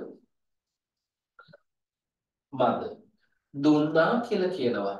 දුන්නා. දෙනවා කියන්නේ අතීතේ දුන්නා. දෙනවා කියන්නේ give. give එක අතීතේ. gave. මේකේ පාඩම් කරගන්න මම ටියුට් එකේ බලනවා. දුන්නා කියන්නේ gave. mother gave. අවසරය. අර වෙලේ තරගය. ඒ වගේ අවසරය එකක් කියලා පැහැදිලි නේද? එහෙනම් ද එකත් එක්ක දාන්න. ද එකත් එක්ක ද අවසරය. අවසරය කියන්නේ permission. ඔන්න මම ගන්නවා මෙතෙන්ට. mother gave the permission. අම්මා අවසරය දුන්නා. බලන්න වාක්‍ය ලියන විදිහ. mother gave the permission. අම්මා අවසරය දුන්නා. හොඳයි වාක්‍ය තුන ලියා ගන්න. එතන මම ඉරේස් කරලා තව වාක්‍යයක් ගන්න පුළුවන්. අලුත් පිටුවකට යන්න නැතුව මම මෙතන ඉරේස් කර ගන්නවා. මොකද ෆෝමැට් එක උඩ තියෙනවා. එතන ඔබට ඒක බලන්න ලියන්න පුළුවන්කම තියෙන නිසා. මේ වාක්‍ය තුන ලියන්න දෙනුම් අරගෙන පළවෙනි එකේ අදහස we learn English. අපි ඉංග්‍රීසි ඉගෙන ගත්තා. they won the match. ඔවුන් නැත්නම් ඒගොල්ලෝ මැච් එක දිනුවා. ඊළඟ mother gave the permission. අම්මා අවසරය දුන්නා. අම්මා අවසරය දුන්නා. වාක්‍ය ලියාගමු. ගැටළු ප්‍රශ්න ඕනම දෙයක් අහන්න. බොහොම සරලව මම මේ කියා දෙන්නේ. ඒ නිසා දුර්වලම කෙනෙක්ට උනා මේක කවර් කරගන්න පුළුවන් බැරි වෙන්නේ ඔබව හැලෙන්නේ නැහැ පන්තිය තුල. ඔබ කොච්චර දුර්වල වුණත් හැලෙන්නේ නැහැ ඔබට කරගන්න පුළුවන්. මොකද බැරි ළමයි ඉලක්ක කරගෙන තමයි කරන්නේ. බැරිම ළමයි ගොඩාක් කරන විශ්වවිද්‍යාලවල ඉන්නේ ඉංග්‍රීසි විෂය ගොඩාක්ම අමාරු ළමයි. ඒ නිසා අපි මේ සරල බිඳුවේ ඉඳලා නම් දශමයේ ඉඳලා උගන්වනවා. මේ ටික හරියට කවර් කරගන්න ඔබට බැරි වෙන්නේ නැහැ. අනිවාර්යයෙන්ම වැඩේ ගොඩ දාගන්න පුළුවන්. අනිවාර්යයෙන්ම පුළුවන්. සරල තැන ඉඳන් ගැඹුරටම එකගෙන යනවා. සියලුම සිලබස් ආවරණය කරනවා. සියලුම පාස් පේපර් කරනවා. මොඩල් පේපර්ස් කරනවා. යන්න කලින් ලිවීම හදනවා. පේපර්ස් කරනවා. කරවලා අපි බලනවා ගෙන්නලා. අඩුපාඩු අපි කියනවා. ඒ නිසා අනිවාර්යයෙන්ම ගොඩ දාගන්න පුළුවන්. ඒක ගැන දශමයකවත් බයක් තියාගන්න එපා. ලියන ඒවා ටිකක් වේගවත් ලියන්න ගොඩක් වෙලාව ගන්න එපා. ටිකක් හුරු වෙනකන් චුට්ටි වෙලාවක් දෙන්නම් ඔබට අමතරව ලියා ගන්න. හැබැයි ටිකක් අත හුරු කරගන්න ටිකක් වේගවත් වෙන්න ලියන එකට ලොකු කාලයක් ගන්න එපා. ඒතර අපිට ගොඩක් වැඩ කරන්න පුළුවන්. තරමක වේගයෙන් ගියාම. ඒක ලියන එක විතරක් පොඩ්ඩක් ස්පීඩ් කරගන්නකො. we learn English. අපි ඉංග්‍රීසි ඉගෙන ගත්තා. අතීතයිනේ ඔක්කොම අදහස් අතීතයි. හරි? they won the match. එයාලා මැච් එක දෙනවා. mother gave the permission. අම්මා අවසරය දුන්නා. අම්මා අවසරය දුන්නා.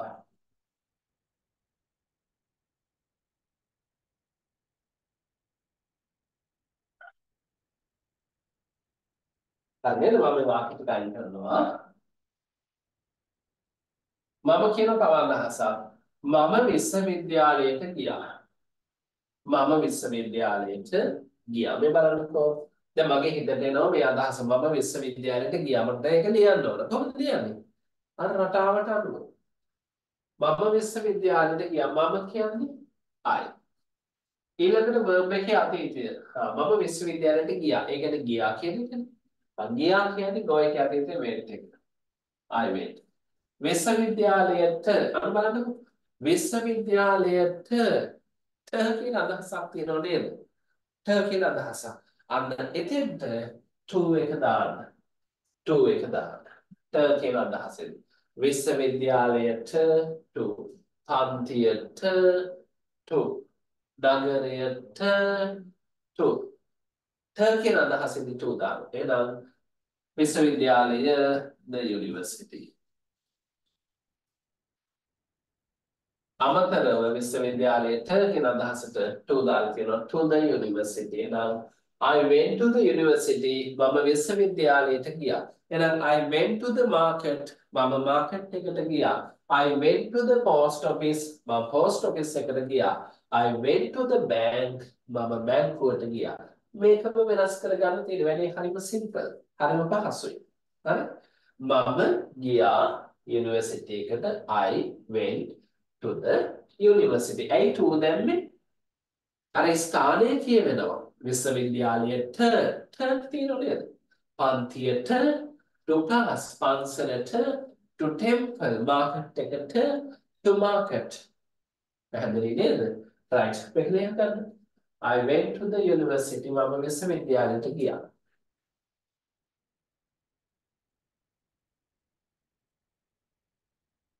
බලන්න මම ලියනවා ඇය ලියුමක් ලිව්වා.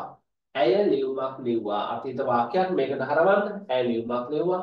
ඇය කියලා කියන්නේ she. ලිව්වා කියන එක ලියනවා කියන write කියන verb එක යාගේ අතීතය ලිව්වා. ඒ කියන්නේ wrote එක. she wrote. ලියුමක් අල් කයන්නේ අදහස තියෙනවනේ. එවැනි තැන් දැන් ට කියන අදහසම to දැම්මේ. ඒ වගේ කියන අදහස ලියුමක් බලක් ගහක් වාහනයක් ළමයෙක් කියන අදහස ආවොත් දාන්න. කියන අදහස ආවොත් දාන්න. මම කියන්නේ මේ පොඩි වීඩියෝ ක්ලිප් එකක් දෙන්න කියලා. ඒකේ ඔබට තියෙනවා දාන්නේ කොහොමද? ඇඩ් දාන්නේ කොහොමද? දාන්නේ කොහොමද? කියන ටික ඔක්කොම පැහැදිලිව දෙනවා. විනාඩි 3-4 එක තේරුම් ගන්න පුළුවන්. මෙතෙන් තේරුම් ගන්න එකක් කියන අදහසෙන් තමයි අපි දැම්මේ. එහෙනම් she write a ලියුමක් letter. So she wrote a letter. She wrote. Right number wrote again. She wrote a letter. ඇය ලියුමක් ලිව්වා. She wrote a letter. ඇය ලියුමක් ලිව්වා. එතන අපි පො දැම්මේ ට කියන අදහසෙන්දී. දැම්මේ අපි කියන අදහසෙන්දී. වාක්‍ය දෙකක් දෙනවා. I went to the university. She wrote a letter. I went to the university. මම විශ්වවිද්‍යාලයට ගියා. She wrote a letter. ඇය ලිපියක් ලිව්වා. ඇය ලිපියක් ලිව්වා. බලන්න තව අදහසක් මම කියනවා. ඔබ ඉංග්‍රීසි කතා කළා. ඔයා නැත්නම් ඔබ ඉංග්‍රීසි කතා කළා. ඔබ කියලා කියන්නේ you. කතා කළා කියලා කියන්නේ කොහොමද? speak එකේ අතීතය අපි ගමු. speak කියන්නේ කතා කරනවා. ඒකේ අතීතය ගමු. එහෙනම් spoke. You spoke. මම කියනවා ඔබ ඉංග්‍රීසි කතා කරනවා. එහෙනම් you spoke. ඊළඟට ඉංග්‍රීසි කියන අදහස you spoke English. ඔබ ඉංග්‍රීසි කතා කරනවා. බලන්න වාක්‍ය හැදිච්ච විදිහ කොහොමද හැදුනේ? සබ්ජෙක්ට් එක මුලට ආවා. verb එකේ අතීතය ආවා. ඔබ්ජෙක්ට් එක ආවා. ඒතකොට අපේ හිතට එන සියලුම අදහස් අපි හරවන්නේ මෙන්න මේ සබ්ජෙක්ට් verb ඔබ්ජෙක්ට් කියන රටාවට. ඒතකොට හදිස්සියෙන් හරි මේ රටාව අපි follow up කරන්නේ නැතුව අතහැරියොත් අපි හිතේ නේද තැන් වලට වචන දානවා.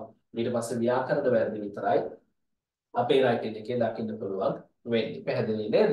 right මේ වාක්‍ය තුනක් ලියාගමු. I went to the university. මම විශ්වවිද්‍යාලයට ගියා. She wrote a letter. ඇය ලිපියක් ලිව්වා. You spoke English. ඔබ ඉංග්‍රීසි කතා කළා. right. ඒක තේරුම් අරගෙන ලියන්න බලන්න.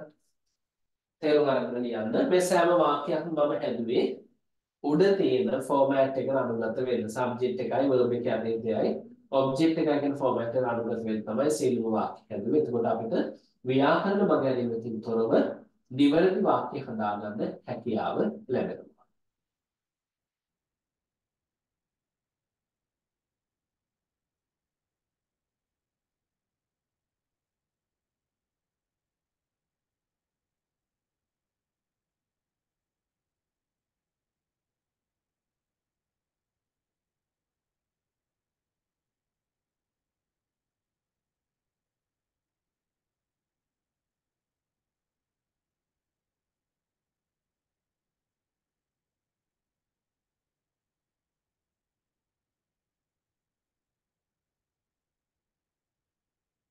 හරි නේද? හැම වාක්‍යයක්ම තේරුම් අරගෙන ලියන්න බෝඩ් එකේ තියෙන නිසාවක් මම ලියන නිසාවක් නෙමෙයි අවබෝධයෙන් තේරුම් අරගෙන ලියන්න. හොඳයි මම වැදගත්ම තැනකට එනවා වාක්‍ය පොඩ්ඩක් දීර්ඝ කරන්න හදන්න. වාක්‍ය පොඩ්ඩක් දීර්ඝ කරන්න හදන්නේ මීට වඩා. මේ බලන්නකෝ. අපි ඉගෙන ගන්නේ අතීත කාලය නේද? past tense එකනේ. past tense කියන්නේ අතීතයිනේ. එහෙනම් අතීත අදහස් ප්‍රකාශ කරන අතීත වචන තියෙනවා. අපි කියනවා ඒවා අතීත කාලීන කාලවාචී පද කියලා. එහෙම නැත්නම් ඒවා timely words කියලා අපි කියනවා. උදාහරණයක් විදිහට මෙන්න මේවා මේ බලන්න. ඊයේ කියන්නේ අතීතයක් නේද? yesterday. yesterday. ගිය සතිය කියන්නේ අතීතයක් නේද? last week. ගිය මාසය කියන්නේ අතීතයක් නේද? last month. ගිය අවුරුද්ද කියන්නේ අතීතයක් නේද? last year. last year. බලන්න මේ ටික නේද ප්‍රධාන අතීත. එතකොට ඊයේ උදේ කියන එක අපි කරනවා last morning. ඊයේ රෑ කියන එක අපි කරනවා last night.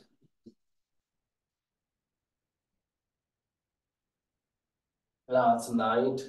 මේ විදිහට ගන්න පුළුවන්. අපි සති දවසක් last Monday. right. එතකොට මේ කාලය හංගවන වචන. එහෙම නැත්නම් මේ කාලවාචී පද. මේ සියල්ලන්ගෙම තියෙන අතීත අදහස් නේද? ඔව් එහෙනම් තේරුම් ගන්න. අපි අතීත කාලයට ගැලපෙන කාලවාචී පද තමයි ඉගෙන ගන්න යන්නේ.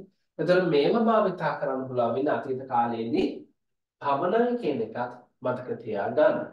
හරි මේ ටික අවශ්‍ය නම් ලියන්න. ඊට කලින් මෙහෙම අදහසක් දාන්න. වාක්‍ය නිර්මාණය කිරීමේදී දීර්ඝ වාක්‍ය සඳහා වාක්‍ය නිර්මාණය කිරීමේදී දීර්ඝ වාක්‍ය සඳහා කාලවාචී පදද ඇතුළත් කළ හැක. කාලවාචී පදද ඇතුළත් කළ හැක. කාලවාචී පදද ඇතුළත් කළ හැක. කාලවාචී පදයක් කියන්නේ කාලය හඟවන වචනයක්. උදාහරණයක් ඊයේ කියන කාලය හඳුන්වනවා. ගිය සතිය කියන කාලය හඳුන්වනවා. ගිය මාසය කියන කාලය හඳුන්වනවා. ඒතර මේ කාලය හඳුන්වනවා නම් අපි කියන ඒවා කාලවාචී පද කියලා. කාලය හඳුන්වනවා නම් කාලවාචී පද. ඒතර මම මේ ලිව්වේ අතීතයට අවශ්‍ය ටික විතරයි. අර මම දෙනවා කිව්ව සටහනේ වගේම PDF එකක්. ඒකේ තියෙනවා අතීතයට අවශ්‍ය ඒවා, වර්තමානයට අවශ්‍ය ඒවා, අනාගතයට අවශ්‍ය ඔක්කොම ටික තියෙනවා. දැන් මෙතන අතීතයට අවශ්‍ය දේවල් ටිකන ප්‍රධාන ටික කැටි කරලා තමයි මේ සටහනට එකතු කරන්නේ. මම ටියුට් එක ඇඩිෂනල් එවන්න. හරි මේ ටික දාගන්න කාට හරි සිංහල තේරුම අවශ්‍ය නම් වචනෙට ඉස්සරහ චූටි ඉඩක් තියාගෙන මම සිංහල තේරුම දෙන්නම්. හරි ඉක්මනින් මේ ටික දාගන්න. මේක දන්න ළමයි ලියන්න එපා. ගැටලුවක් තියෙන නිකක් ලියුවොත් හොඳයි කියලා හිතන කෙනෙක් විතරක් ලියන්න. අවශ්‍ය කෙනෙක් සිංහල ලියන්න ඉඩ තියාගන්න. දැන් පොඩි වෙලාවක් දෙන්න විනාඩි 10ක් 15ක් වගේ දෙන්න. එතන අපිට පන්ති ඉවර කරගන්න පුළුවන්. හරි පොඩි වෙලාවක් දෙන්න. වහා වෙලාවක් නෙමෙයි. චූටි වෙලාවක් ඔබ ඉන්න. එතන අපිට පිළිවෙලකට යම් සීමාවකට එන්න පුළුවන්.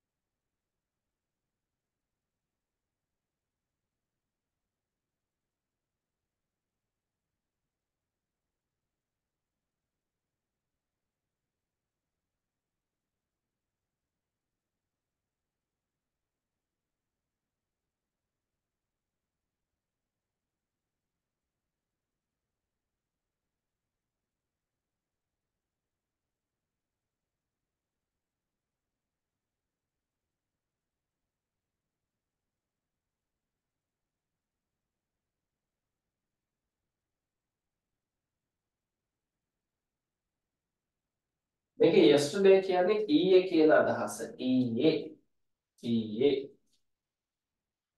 last week කියන්නේ ගිය සතිය කියන අදහස. ගිය සතිය. last month කියනවා ගිය මාසය කියන අදහස. ගිය මාසය. last year කියනවා ගිය අවුරුද්ද නැත්නම් පසුගිය අවුරුද්ද කියන අදහස.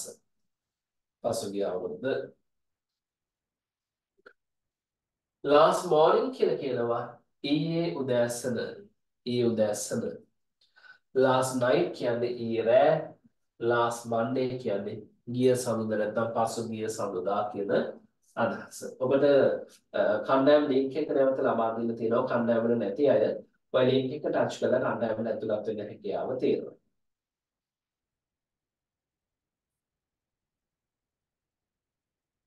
හරියටින් පොඩ්ඩක් මෙහෙම දාගත්තට කමක් නැහැ. ඉහත කාලවාචී පද අනිවාර්යෙන්ම එවලෙන් පොඩ්ඩක් ඒ වගේ අදහසක් ලියවද මන්දා. ඉහත කාලවාචී පද අනිවාර්යෙන්ම වාක්‍යයක අවසානයේ තිබිය යුතුය. ඉහත කාලවාචී පද අනිවාර්යෙන්ම වාක්‍යයක අවසානයෙන් තිබිය යුතුය. මේ බලන්නකෝ.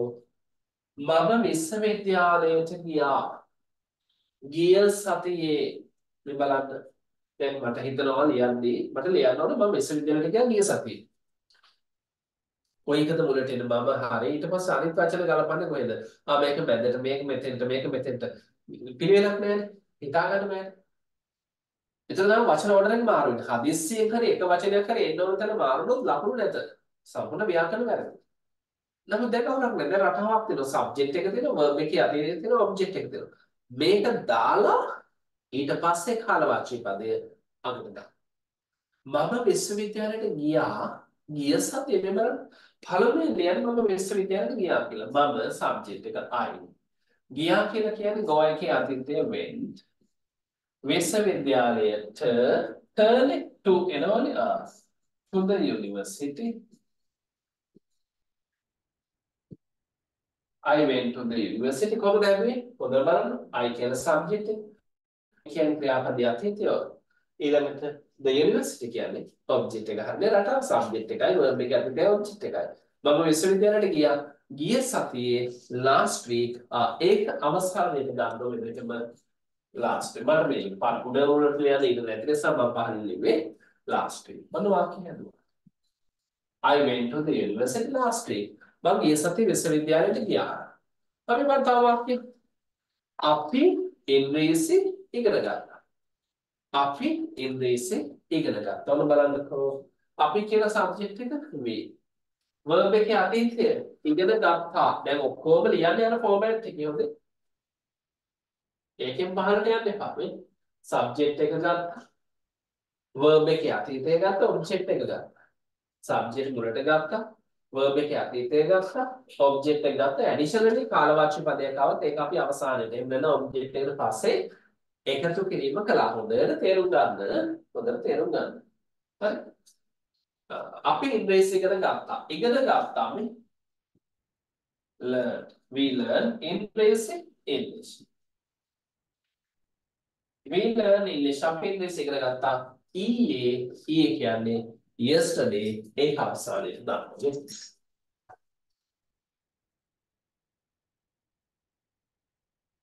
We learned English yesterday. අපි ඉංග්‍රීසි ඉගෙන ගත්තා ඊයේ. We learned English yesterday. මම තව එකක් කියනවා. මම කියනවා ඇය ලියුමක් ලිව්වා. ගිය මාසේ වරදක් නැතුව කියන්නේ. කොහොමද කියන්නේ? මුලින්ම සබ්ජෙක්ට් එක. ඊට පස්සේ verb එක අතීතේ. ඊට පස්සේ ඔබ්ජෙක්ට් එක. ඊට පස්සේ කාලය හමුවන වචනේ. ඇය ලියුමක් ලිව්වා ගිය මාසේ. උඩ ඇය කියන සබ්ජෙක්ට් එක she. ඊළඟට verb එකේ අතීතේ ලිව්වා. right එකේ අතීතේ wrote. ලියුමක් කියන අදහස තියෙනවා. එහෙනම් එකත් එක දානවා later. මෙතන එන්නේ කොහොමද? add එන්නේ කොහොමද? the එන්නේ කොහොමද කියලා මම පොඩි වීඩියෝ ක්ලිප් එකක් එවන එක බලන්න. එතකොට මේ ඔක්කොම දාන්නේ අර අපි මෙතන දීලා තියෙන group එක මුල් කරගෙන තමයි දාන්නේ. පුළුවන් වුණොත් පොදු යටිතේට එවන්න. ප්‍රධාන ලෙස දාන්නේ මේ group එක මුල් කරගෙන. ඒ නිසා ඒ කන්නේ අමතක වෙන්න. She wrote a letter and ලියුමක් ලිව්වා. ගිය මාසේ කොහොමද අපි ගිය මාසේ කියන්නේ last month කියන එක. ඒක දාන මේකේ අවසානයේ. මෙන්න මේ last month. බලන්න. She wrote a letter last month and ලියුමක් ලිව්වා ගිය මාසේ. and ලියුමක් ලිව්වා ගිය මාසේ. She wrote a letter last month. පැහැදිලිද? වාක්‍ය තුන ලියා ගන්න. ඔන්න දීර්ඝ වාක්‍ය වලට ආවා. දැන් එතකොට ඔබට අදහසක් ඇති. අපි මේ වාක්‍ය ලිව්වේ මුලින්ම සබ්ජෙක්ට් එක, ඊට පස්සේ verb එක යටින් ඊට පස්සේ ඔබ්ජෙක්ට් එක කියන එක අරගෙන. එහෙම අදහසකින් තමයි අපි මේක අරන් තියෙන්නේ. ක්‍රමවේදයකින් අරන් තියෙන්නේ. නිකන් හිතුමතේට අරන් නැහැ. එතකොට මේ වාක්‍ය ඇත්තටම දිගයි. දැන් මේ අවසාන වාක්‍යය ගත්ත වචන 1යි 2යි 3යි 4යි 5යි 6යි වචන 6ක් තියෙනවා. මේ මැද වාක්‍ය ගත්තොත් 1යි 2යි 3යි 4යි 5යි වචන 5ක් තියෙනවා. පළවෙනි එක ගත්තොත් 1යි 2යි 3යි 4යි 5යි 6යි 7ක් තියෙනවා. එතන වචන 7ක විතර 6 7 මේ දිග වාක්‍ය දැන් ඔබ ලියන්න තනියි. එතන මේක ලියන්න ක්‍රමවේදයක් නැතිනො හිතන විදියට ලියන්නේ. මුල වචන අගද අග වචන මැදට. ඉතින් ව්‍යාකරණ වැරදි. කොච්චර ලිව්වත් වැරදි. මොකද අපි ලියන එක ග්‍රැමටිකලි ලියන්න නැත්නම් වැරදි. නිකරණේ ලියලා බෑ. ලියන අදහස් තුළ ව්‍යාකරණ නිවැරදි විය යුතුයි. එතන බලන්න මේ වගේ දිග වාක්‍යයක් වචන 6 7 වාක්‍යයක් ඔබට දැන් තනියෙන් හදාගන්න පුළුවන්. හැබැයි ඔබට මතක තියෙනවද මොකද්ද? සබ්ජෙක්ට් එකයි verb එක ඇතුළේ ඔබ්ජෙක්ට් එකයි කියන එක විතරයි. ඊට පස්සේ කිසියම් වූ කාලයක් වන අදහසක් කර්ම සටහනේ දුන්න වගේ අදහසක් ආවොත් අපි මේක අවසානයේ එකතු කිරීම තමයි කරන්නේ. පැහැදිලි නේ මම මේ කියන දේ. දැන් ඔබ මේ කෙටි කාලයක් තුළ දීර්ඝ වාක්‍ය වලට ඇවිල්ලා තියෙනවා. ඒ සරල ස්ටඩි කරනකොට අපි මුලින්ම සබ්ජෙක්ට් එක කතා කළා. ඊට පස්සේ verbs ටික කතා කළා. ඊට පස්සේ ඔබ්ජෙක්ට් එක කතා කළා. ඊට පස්සේ බලන්න වාක්‍ය තියෙන්නේ මෙහෙම. නමුත් අපි මේක මෙහෙම කරගන්න ඕන. පැහැදිලි නේද? ඒ ක්‍රමවේදයකින් අපි ආවේ. එතකොට මුල් ටික හරියට අල්ලගන්නකොට මෙතෙන්ට එන්න. මම ඊළඟ දවස් වෙද්දී මීට වඩා ගොඩාක් ඉස්සරහට යනවා. එතකොට මේ ටික අල්ලගන්න ඕන. මේ පියවර ඔබ නිවැරදි වාක්‍යයක් ග්‍රැමටිකලි ලියන්න පුරු කරනවා වගේම මේ past tense වලට අදාළ සියලුම ව්‍යාකරණ පද්ධති උගන්වගෙන යන්නේ. සියලුම ග්‍රැමර් පද්ධතිය මම මේ උගන්වගෙන යන්නේ. පැහැදිලි නේද මේ වාක්‍යය? හරි. තව එකක් බලන්නකෝ. තව වාක්‍ය දෙකක් විතර අපි බලමු. මම කියනවා මෙහෙම. මම කියනවා ඒගොල්ලෝ මැච් එක දිනුවා ගිය අවුරුද්දේ. අපි ඒක ලියවිලා නෑ නේද වගේ එකක්. ඒගොල්ලෝ මැච් එක දිනුවා ගිය අවුරුද්දේ. ඔන්න බලන්න. ඒගොල්ලෝ දිනුවා. දැන් ඒගොල්ලෝ මැච් එක දිනුවා කියලා they match won එහෙම කියන්නේ රටාවක් දෙනවා සබ්ජෙක්ට් එක verb එකේ අතීතය ඊට පස්සේ ඔබ්ජෙක්ට් එක ඊට පස්සේ කාලය හම්බවන වචනේ આવත් ඒක අවසානයේ එහෙනම් ඒගොල්ලෝ දිනුවා won match එක the match ගිය අවුරුද්දේ අපි කියනවා last year they won the match last year. එයාලා මැච් එක දිනුවා ගිය අවුරුද්දේ. අම්මා අවසරය දුන්නා ඊයේ හවස. මේ බලන්නකෝ අම්මා mother දුන්නා දෙනවා කියන එක අතේ gave අවසරය the permission එවලලිවා mother gave the permission ඊයේ හවස අපි කියනවා last evening අවසන් last evening මම ලන්ච් එක ගත්තා මම ලන්ච් එක ගත්තා බලන්න මම ලන්ච් එක ගත්තා අපි කියමු ඔව් මම ලන්ච් එක ගත්තා මම කියන්නේ I ගත්තා කියලා කියන්නේ මෙතෙන්දි මම take එකේ අතීතය took එක ගන්නවා මෙතෙන්දී අපිට took එක නැතුව had එක ගන්න පුළුවන් ate එක ගන්න පුළුවන් තව තියෙනවා got එක ගන්න පුළුවන් මම අද took එක නේ I took the lunch මම lunch එක ගත්තා ඊයේ අපි එහෙම කියමු මම ඊයේ තමයි lunch එක ගත්තේ නේද yesterday මම තේරුම් ගන්න දැන් මෙතන yesterday දැන් ඊයේ ගත්ත කියලා දැන් අද ගත්තේ නැහැ කියලා මම ඒක පොඩ්ඩක් තේරුම් ගන්න දැන් ටයිම් එක I took the lunch yesterday. මම ඊයේ lunch එක ගත්තා. හරි මේ වාක්‍ය තුනක් ලියාගන්න. මේ වාක්‍ය තුනක් ලියාගන්න. දැන් මේ වැදගත්ම දේ තමයි මේ වාක්‍ය ලියද්දී අගමුල පටලවා ගන්න නැතුව නිවැරදි ව්‍යාකරණ මෙතඩ් එකෙන් ලියන්න පුළුවන් මේ ටික හුරු කරගත්තා. ඒ තමයි වැදගත්ම දේ. ඒ විතරනේ මේකේ සියලුම ව්‍යාකරණ ටික මේකත් එක්ක මේ ලිවීමත් එක්ක මම ආවරණය කිරීම කරගෙන යනවා මේ ග්‍රැමර් ටික උගන්වන්න. දැන් ඔබ දන්නවා past tense. past tense කියන්නේ අතීත මේක ලියාගන්න. past tense කියන්නේ අතීත කාලේ. එතකොට අතීතය කියන්නේ අපි කරලා ඉවර වෙච්ච ගත කළ ඉවර වෙච්ච කාලය. මේක ගැන ඉගෙන ගන්න නැත්නම් භාෂාවේ වාක්‍යන්ට ඉගෙන ගනිද්දී ප්‍රධාන පාඩම් තුනක අවශ්‍යතාවය ආව සබ්ජෙක්ට් කියන පාඩමේ verb කියන පාඩමේ සහ object කියන පාඩමේ. අපි මේ තුන හොඳට ඉගෙන ගන්න. ඊට පස්සේ අපි දැක්ක දෙයක් තමයි භාෂාවේ සිංහල භාෂාව ගත්තාම සබ්ජෙක්ට් එක ප්‍රමුඛ වෙලා ඔබ්ජෙක්ට් එක මැදට ඇවිල්ලා verb එක අගට ගිහිලා තමයි අදහස් ප්‍රකාශ වෙන්නේ. ඒතර ඒක අපි මූලික වශයෙන්ම වෙනස් කරා සබ්ජෙක්ට් එක මුල එකම බින්ද දීලා මැදින් ඉඳපු ඔබ්ජෙක්ට් එක අගට ගෙනහිල්ලා අගින් ඉඳපු verb එක මැදට ගත්තා. ඒ අනුව අපි හදුවා subject verb object රටාව. මේක අපි past tense එකට අතීතයට convert කරගත්තා. subject එකයි verb එකේ අතීතය verb එකේ past එකයි object එකයි කියනවා. subject එකයි verb එකේ past එකයි object එකයි කියන රටාවෙන් අපි වාක්‍ය ලියුවා. ඊළඟට අපි බැලුවා මේක තව දීර්ඝ කරන්න. ඒ යටතේ තමයි අපි timely word නැත්නම් කාලවාචී පද. ඒ කියන්නේ කාල සීමාවක් හංගවන වචන. ඊයේ, ගිය සතියේ, ගිය මාසේ, ගිය සඳුදා, ගිය අවුරුද්ද වගේ ඒවා.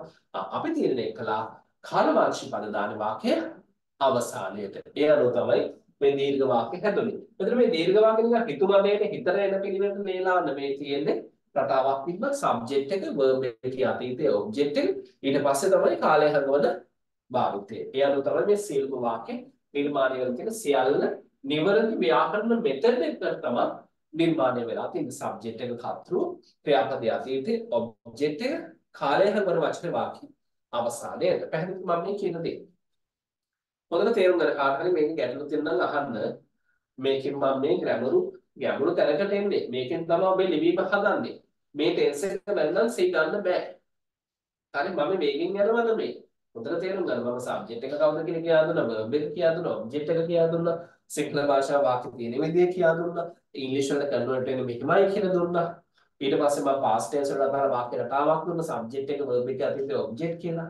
මම කිව්වා මේක මතක තියාගෙන වාක්‍ය හදමු කියලා. වාක්‍ය අපි හැදුවා. ඊට පස්සේ ඇඩිෂනල් දුන්නේ අතීතය ගැන ප්‍රකාශ වෙන, ඒ කියන්නේ අතීතය විතරක්. අතීතය ගැන ප්‍රකාශ වෙන කාලවාචී පදයක්. අතීත අදහස් සහිත කාලවාචී පද. ඊයේ, ගිය සතිය, ගිය මාසේ, ගිය අවුරුද්ද, ගිය සඳුදා, ගිය බදාදා වගේ ඒවා. ඒව අපි වාක්‍ය අවසානයේ භාවිතා කිරීම තමයි පුරුදු උනේ. ඒ අනුව දැන් අපි දන්නවා past tense වලින් නිවැරදි grammatically වාක්‍යයක් හදන්න සහ ඒකේ යම් මට්ටමකද දිගු වාක්‍යයක් දක්වා ගෙනින්න දැන් අපිට හැකියාව අවබෝධය තියෙනවා. right. ඔතනින් ඉස්සරහට මම යනවා ලබන සතියේ සිට අද දවසේ අපි මෙතනින් දේශනය අවසන් කරන්න තමයි බලාපොරොත්තු වෙන්නේ. ඔබට ඔන්න group link එක නැවත අපි දැම්මා. ඉතින් බොහොමත්ම සරලව මම මේ කියා දෙන්නේ. මේවා අමාරු නැහැ. පාඩම් අමාරු වෙන්න පුළුවන්. නමුත් මේවයි මම මගේ මෙතඩ් එකකින් ඔබට කියා දෙන්නේ. ඒ නිසා මේක අමාරුයි කියන දෙයක් නෑ, බැරි නෑ, කරගන්න පුළුවන්. හොඳට තේරුම් ගන්න, හොඳට පාඩම් කරන්න, live meeting එකට එන්න, බැරි වුණොත් recording එක බලන්න. උපරිම try එකක් දෙන්න live එකට එන්න. අනිවාර්යෙන්ම ඔබ 100% build up කිරීම අපි කරනවාම තමයි විභාගයේ ඒ ප්‍රශ්නයකටම යන්න වැඩේ කොට දාලා දෙනවා. ඉතින් repeat ළමයි කිව්වොත් උපරිම සීන් එකකින් එහා දෙන්නේ නැහැ. නැත්නම් මේ ප්‍රශ්නයකට යන්නම කොට දාලා දෙනවා. ඒතර ලංකාවේ කවර විශ්වවිද්‍යාලයක වුණත් ඔබට පළමු වසර අනිවාර්යයෙන් මේ සමුත් කරගෙන මේ පන්තිරේ එන්න පුළුවන්. මේකේ මූලික දැනුම අපි කතා කරලා ඊට පස්සේ විශ්වවිද්‍යාල අනුව පන්ති බෙදාමින් කිරීම කරනවා. ඉතිරි සිලබස් එක සහ ඉතිරි පේපර් සාකච්ඡා කිරීමේ අවශ්‍යතාවය මත. ඒතර සෑම විශ්වවිද්‍යාලයකම ළමයි පළමු අධීරයකදී මේ පන්තියෙන් කරහා තමයි ඊළඟ අදාළ පන්තියට මාරු වීම සිද්ධ වන්නේ. ඉතින් ඔය තමයි ක්‍රමවේදය. දේශන සෑම බදාදාම රාත්‍රී 8:30 සිට 10 දක්වා. එතන 8:35 උපරිම 40 වෙද්දී 40 වෙනි ගණන් 8:35 වෙනි පටන් ගමු.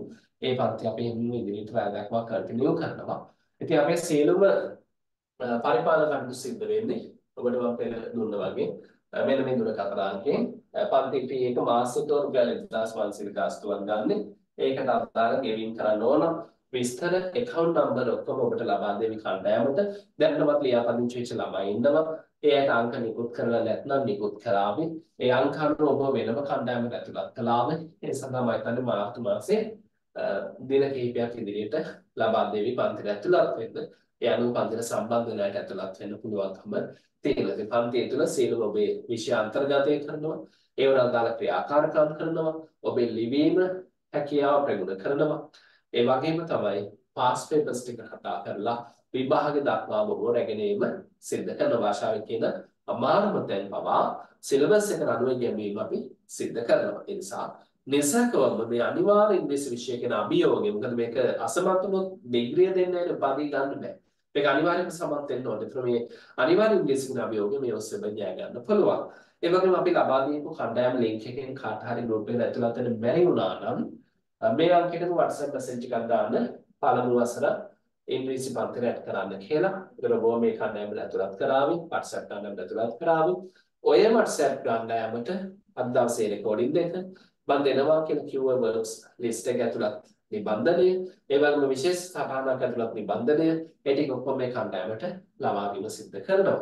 ඉතින් මේට අමතරව යම් හේතුවක් මත ඔබට මාව සම්බන්ධ කරගන්න අවශ්‍යතාවයක් මත උනොත් මෙන්න මේ දුරකථන අංකයෙන් මාව සම්බන්ධ කරගන්න පුළුවන් 077 65 32 817 සමහරවිට වෙන කවුරු හරි අපේ ආයතනයේ ස්ටාෆ් එකෙන් කවුරු හරි ආන්සර් කළා මේ හරහා ඔබට මාව බොහොම සම්බන්ධ කරගන්න පුළුවන්කම තියෙනවා. ඉතින් අද දවසේ රෙකෝඩින් එකක් දෙන්නම්. දේශන මරණ රාත්‍රී 8:30 උපරිම 35 වෙනි ආරම්භ කරමු. රෙකෝඩින් දෙනවා දින 15ක වරාන්තාවයක් ඇත්තේ බලන්න පුළුවන්. ඉතින් අනිවාර්යයෙන්ම මේ ඉලක්කය කරා යන්න පුළුවන් වේවි. ඒ ගැන බයක් සැකක් තියාගන්න එපා. අපි අවුරුදු ගාණක් තිස්සේ මේ පාඨමාලා කරනවා. දැන් ලංකාවේ වැඩිම බාහිර උපාධි සිසු පිරිසක් ඉන්න පන්තිය මගේ පන්තිය. විශේෂත්වය තියෙන්නේ බහුතරයක් රෙකෝඩින් බලන අය ඉන්නේ සජීවී වෙනවට වඩා. මොකද රෙකෝඩින් බලන එකත් අපහසු නෑ.